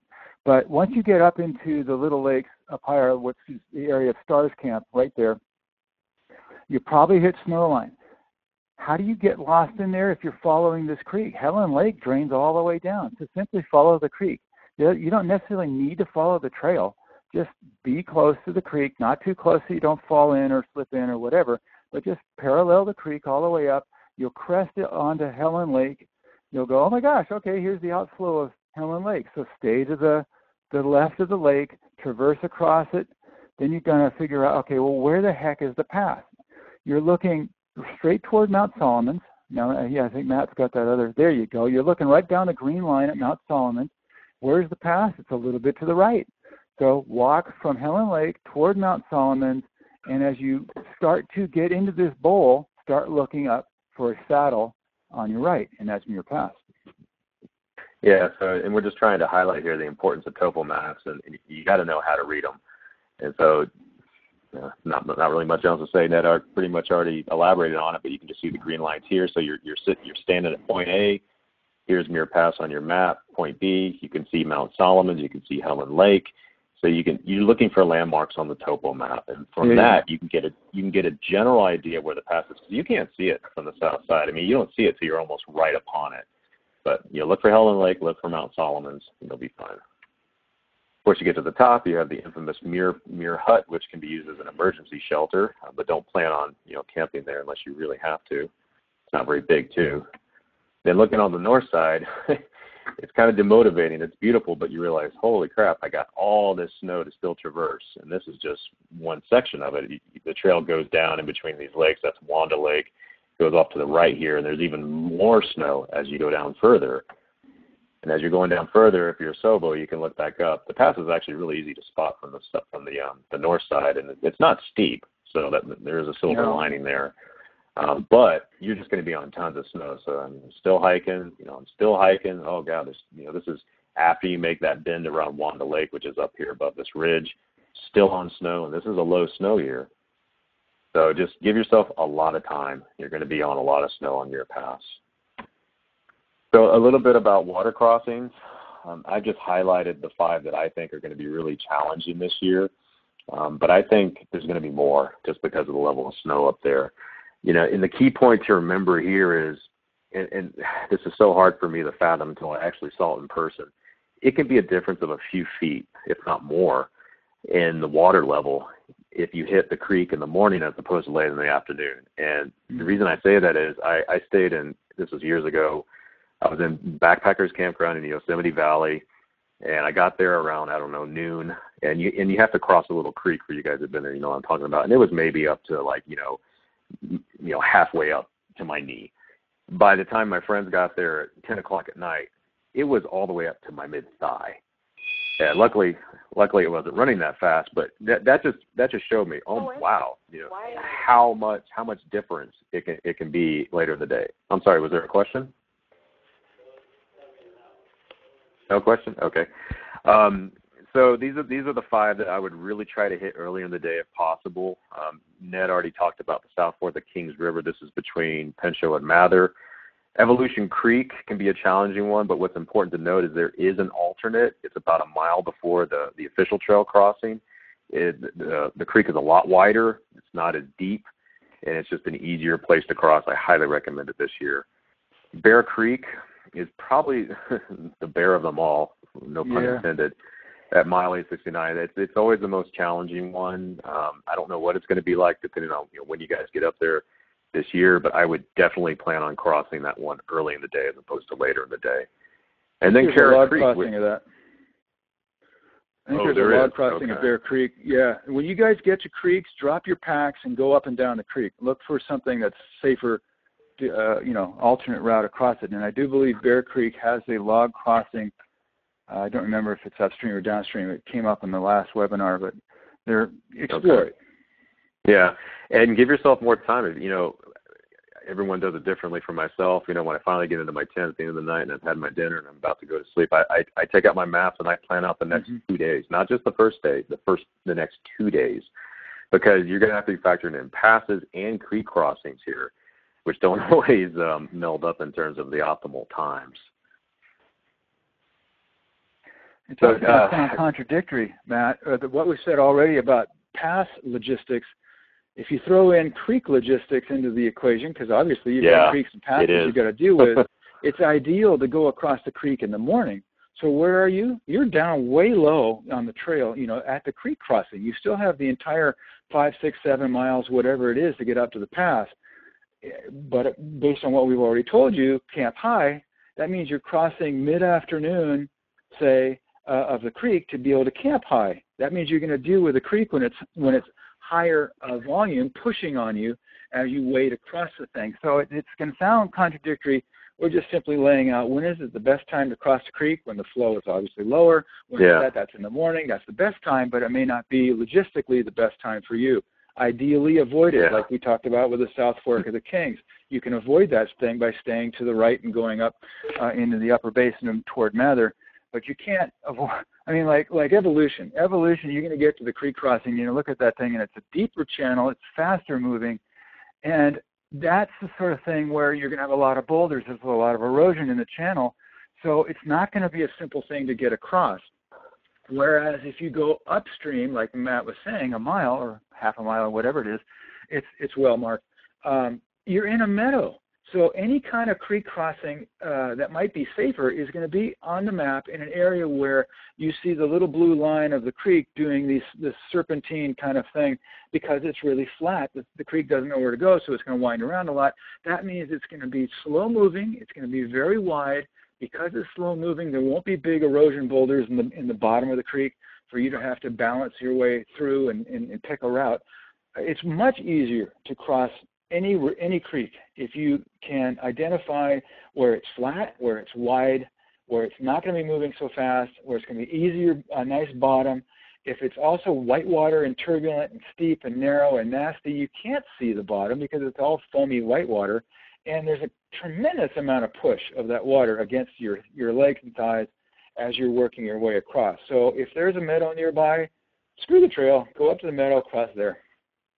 Yeah, so if you're looking at your topo maps and you see, a thick blue line or even a medium thick blue line, tell yourself this is going to take me some time to get over because you may not be able to cross right where you think you're going to. You may have to go up or down the creek a mile or, half mile, quarter mile, whatever to find that optimal place to cross. And for the water report where we're adding the Ford updates, it's really important when you guys send an update to tell me what time of day you hit that crossing, because that'll give the hikers behind you a good indication of what it's like in the morning or the afternoon, depending on when you hit it. So if for anyone who wants to see some videos of these crossings, I made a video of my California Section H. You can click on this link and go there. There is a section where I had a video of people crossing Bear Creek, although, keep in mind that was a low snow year, so it's going to be a lot higher this year.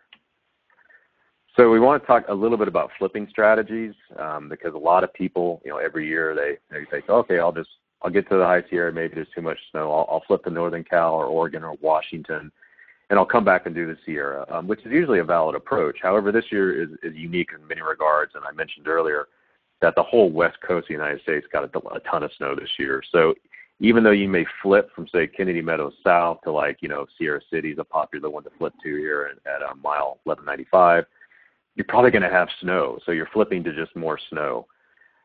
What I've done here is I just given in trees, I've given you this is all just data taken straight from Half Mile's map in one concise format and 2 slides, where you can see here's where a lot of highways cross the PCT, a lot of places for people, hitch to. A lot of times you're hitching from here to go down to say Chester or to get a resupply box or whatever. I put the elevation of where it crosses the trail, the mile, and the section. But what's important to note here is that this is the lowest point on the trail at that time, especially in Northern California. If you flip to, say, Sierra City, okay, well, you're going to get to the PC at 4,600 feet, but you're going up. From all these elevation points, you're going right back up. So if the snow line is, say, 5,000 feet at Sierra City, well, it's not going to take too long. You're going to run into snow anyways. So keep that in mind as you're thinking about potentially flipping, and maybe you can call ahead. Some of these places have businesses right there on the highway. Call your trail angel at home. Say, hey, can you find out what the snow levels are around these points? It's going to be a little bit more challenging this year. And then just the next slide here is just on the places where it crosses in Washington too. One note of interest, there is a shuttle service that goes up and down the Highway 395 corridor in the Sierra. So the Sierras would be over here on the left. It's called Eastern Sierra Transit Authority. I've actually used it. I had to bail on a hike years ago. in the Mammoth area, and I was able to use it to get up to Reno to rent a car to get back to where I live in Santa Cruz in the Bay Area. So as you're trying to go up and down the Highway 395 corridor for flipping or for whatever reason, this is a really good source of information to get that done. Hey, Matt, somewhere along the line, we got to, before we sign off, and I think you're aiming for somewhere around 10, we got to talk to the southbounders too. Yeah. So let's. I'm almost done here. I want to get to Q&A, then we could start that discussion off with southbounders because that is important. Yeah. I'm not going to talk too much about resupply because you guys are probably blue in the face hearing about resupply points. Just remember, the high-level overview is that the roads going up to the points where your resupply box should be are going to be snowed in a lot later this year, so they're going to open later. One thing that I found very helpful in 2014 is Yogi has these laminated resupply cards that you can buy. They're pretty cheap, only $15. They fit in your pack. There's like six sheets. It's really good to have these because you're going to be calling audible, on the trail. You might have to call your trail and go home and say, oh, hey, don't ship it here, ship it to this point instead. And it has all of the address information, the times that they're open. If it's a business, the post office, I think they're worth their weight in gold. So I'm not going to go into the rest of the stuff. You can download the presentation here. I'd like to leave the rest of this open so we can answer all the questions that have come in because I know there's been a lot we haven't had a chance to get into. But before we do that, Ned, do you want to talk a little bit about southbounders in Washington? Yeah, if I can. After a normal winter, the typical starting date is about July 4th. Somewhere along the line, people got into the idea, obviously lulled to sleep by the drought winters, that June 15th was the ideal starting time. That would be fine if we had a dry winter, which of course we haven't. We haven't even had a normal winter. So after a heavy winter, it really is, guys, I hate to tell you, it's more like August 1st. So the next question comes up, can I get through the Sierras if I start, August 1st before the Sierras gets its early season snowstorms? So you want to get through the Sierras by around Halloween. Typically, we don't get significant snow, meaning from about mid-September to mid-November, we get dustings of snow, and we'll get maybe a foot or something like that, but it'll clear out and it'll melt off in a day or two. Not much of a problem. So hiking up in the Sierra late season just means you have, sub-freezing nights. Your water in your canteens will freeze. You probably are not sleeping on snow, but, bring a colder bag, a better tent, a tent that can take a little snow piling up on top without it flattening, that kind of deal. The other question that comes up is, what is it really like up on the Canadian border? The very first steps I take, what am I going to be on? You're probably going to be on plenty of snow, large snow fields, but it's consolidated again. So, hey, I can walk on top as long as it freezes at night, as long as it's plenty cold. The problem, though, is that the North Cascades, it's very, very steep, as I mentioned before. At least I think I did. So anything you do up there at the very beginning of your trip, you've got to be very careful. You're on very steep ridges, dropping in and out of creeks, but you're in trees. Any kind of fall means you hit a tree. So just have that, in the back of your mind. Go somewhere, practice some stuff, your ascent, descent techniques, heel plunge, glissading, all that before you really shove off from Hart's Pass and go, your 3 days, 10 miles a day up to Monument 78 and turn around and come back. So be savvy. You're going to have plenty of snow. Okay, so for the remainder of the webinar, I just want to try to address all the questions that came in. Willie, I'm still not quite sure what you're asking about here, Willie. Wondering about layering for this section. I don't know if you're still online, Willie. I do see you, but maybe you can, audio-wise, just tell us. Can you elaborate a little bit more on what you're looking for there? I need to turn his mic up. Yeah, your mic might be on mute, Willie. Well, I tell you what, if you figure it out, just chime in or type in more there. I'm just not quite sure what you're asking, or maybe you do, Ned. Well, maybe, I get this question a lot, so maybe I can field it as best I can. Layering for the Sierras, I'm assuming that's the section he's talking about, in the spring on snow. How do you anticipate that kind of, how do I stay warm? If you're there before the thaw, when things are cold, obviously, man, you're going to be dressing for winter conditions. It's really cold at night. It may get up into the 40s during the day, and you think, well, man, the sun's out. How come it isn't warmer? It's because ambient-wise, the temperatures are really cold.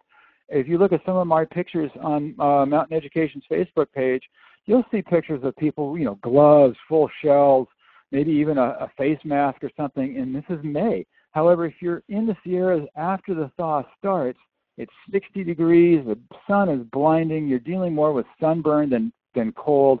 How do you deal with this is clothing-wise, layer, because the nights can still be really cold. So you don't really want to be hiking in shorts and a T-shirt. You certainly can, but you're just going to get roasted alive. I mean, you've got not only the direct sun, but it's bouncing off the snow. You're just going to cook. Lots of sunscreen, zinc on your nose, whatever it takes, depends upon how sensitive you are. But have layers, so that's how you deal with that. Yeah, that's a good point, because on Muir Pass, I remember you're on snow for so long, and the heat and the radiation bouncing off the snow up into your face is intense. I cover everything in my body because I'm really pale, and I had a sun hat on, or just a hiking hat, and I was looking for those rock outcroppings, not only to get off the snow, but just to get away from the heat that was being generated from the snow hitting me, back in the face. It's incredible how hot it can get. So I think you kind of addressed Jared's question here.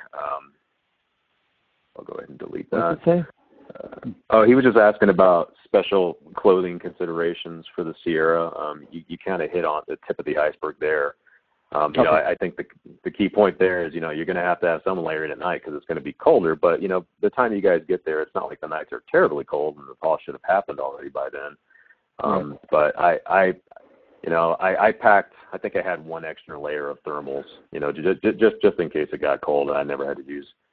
Flowerman asked, if the lake contours are not distinguishable, is there something to look for crossing the lake covered with snow?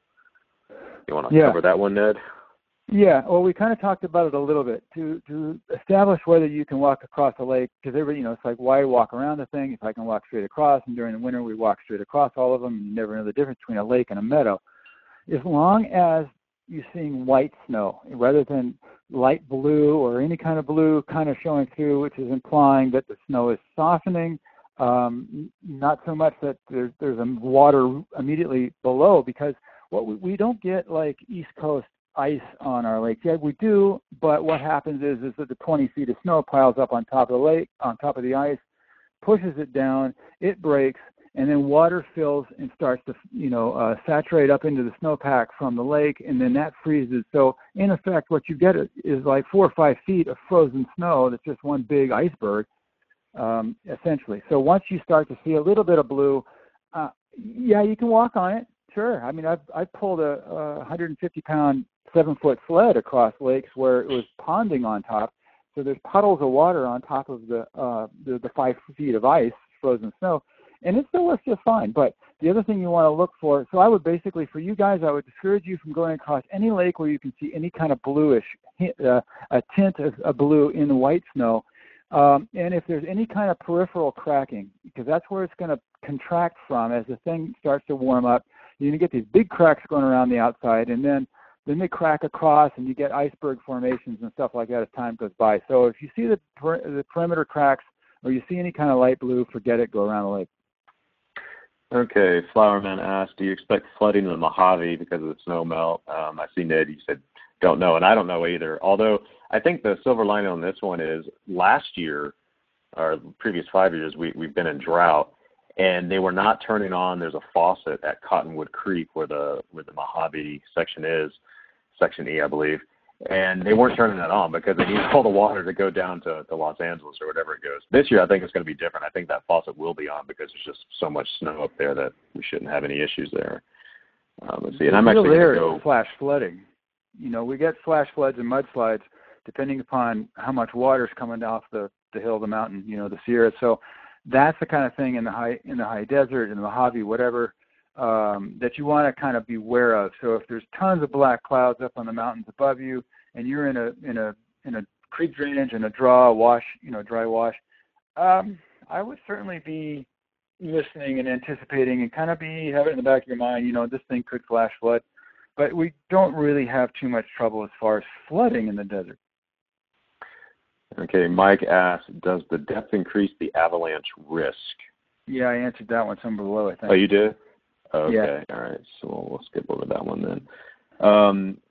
Coila says, I took part in Ned's southbound course, learned a lot. Okay, so learned about arrest skills. Yeah, it was definitely worth the money. All right, your commission, Ned. Yep. Let's see. Just going back in chronological order. Let's see. Jim asks, what options to resupply between Kennedy Meadows and Kearsarge? Is Delacour kind of out of the equation this year? I have no idea what Delacour is. Do you know what that is, Ned? Yeah, it's a ranch at the base of the Horseshoe Meadows Road. We use it for a resupply point and a sort of a base camp between all of our snow advance course trips. And great resource, but the problem will be, when will the Horseshoe Meadows Road open? So it may be late. So I think the Delacour is largely going to be out until that road gets opened up to the public, this year. Okay.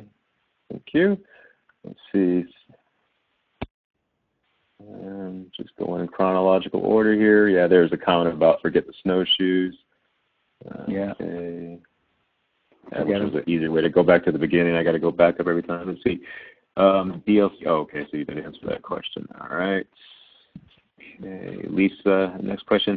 Any thoughts on using mountaineering boots versus hiking boots? I've gotten frostbite on my right foot a few times, so I want to keep it warm. Good question. This came from the last webinar, so you want to field that one, Ned?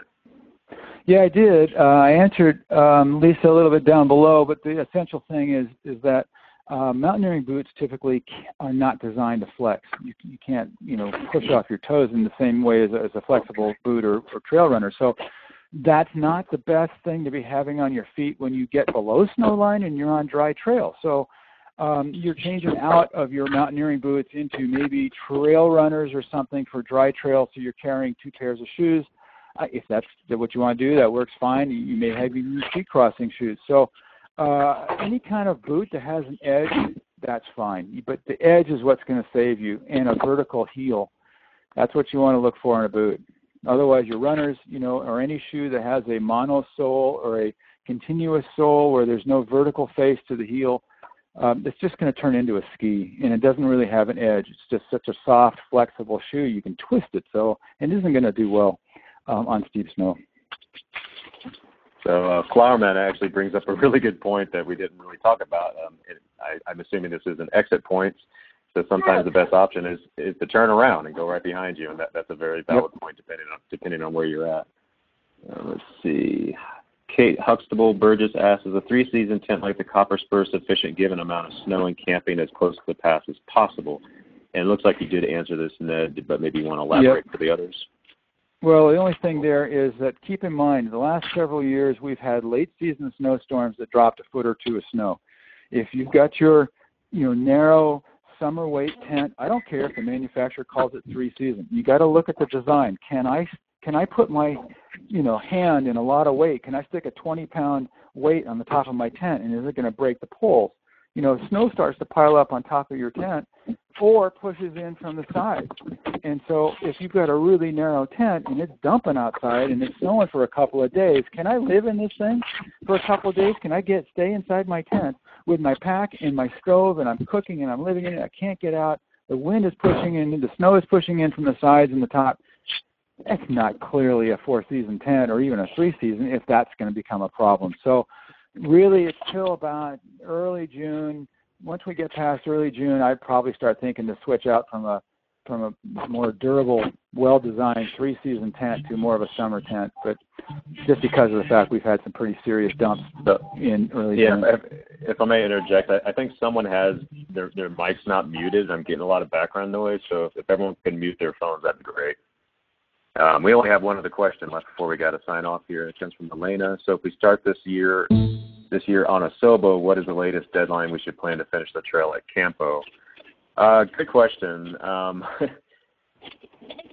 never really had someone ask me that question before. Well, I think you definitely want to get through the Sierra before end of September, right, Ned? You want to get through the Sierras by before Halloween, certainly at the latest. And once you're out of the Sierras, you've only got another month to get to the border. I mean, it's not that there's a deadline. You know, you're in Southern California. Yeah, you're going to have some snow, maybe Baldy, San Gabriel, San Jacinto. But once again, we're talking powder, and we're also talking pre-Thanksgiving. So get out of the Sierras by Halloween. You know, try and cruise through Southern California around Thanksgiving. You'll be fine. Yeah, an important note for the Sobos, you know, you're hitting the Southern California high desert section in probably the driest time of the year.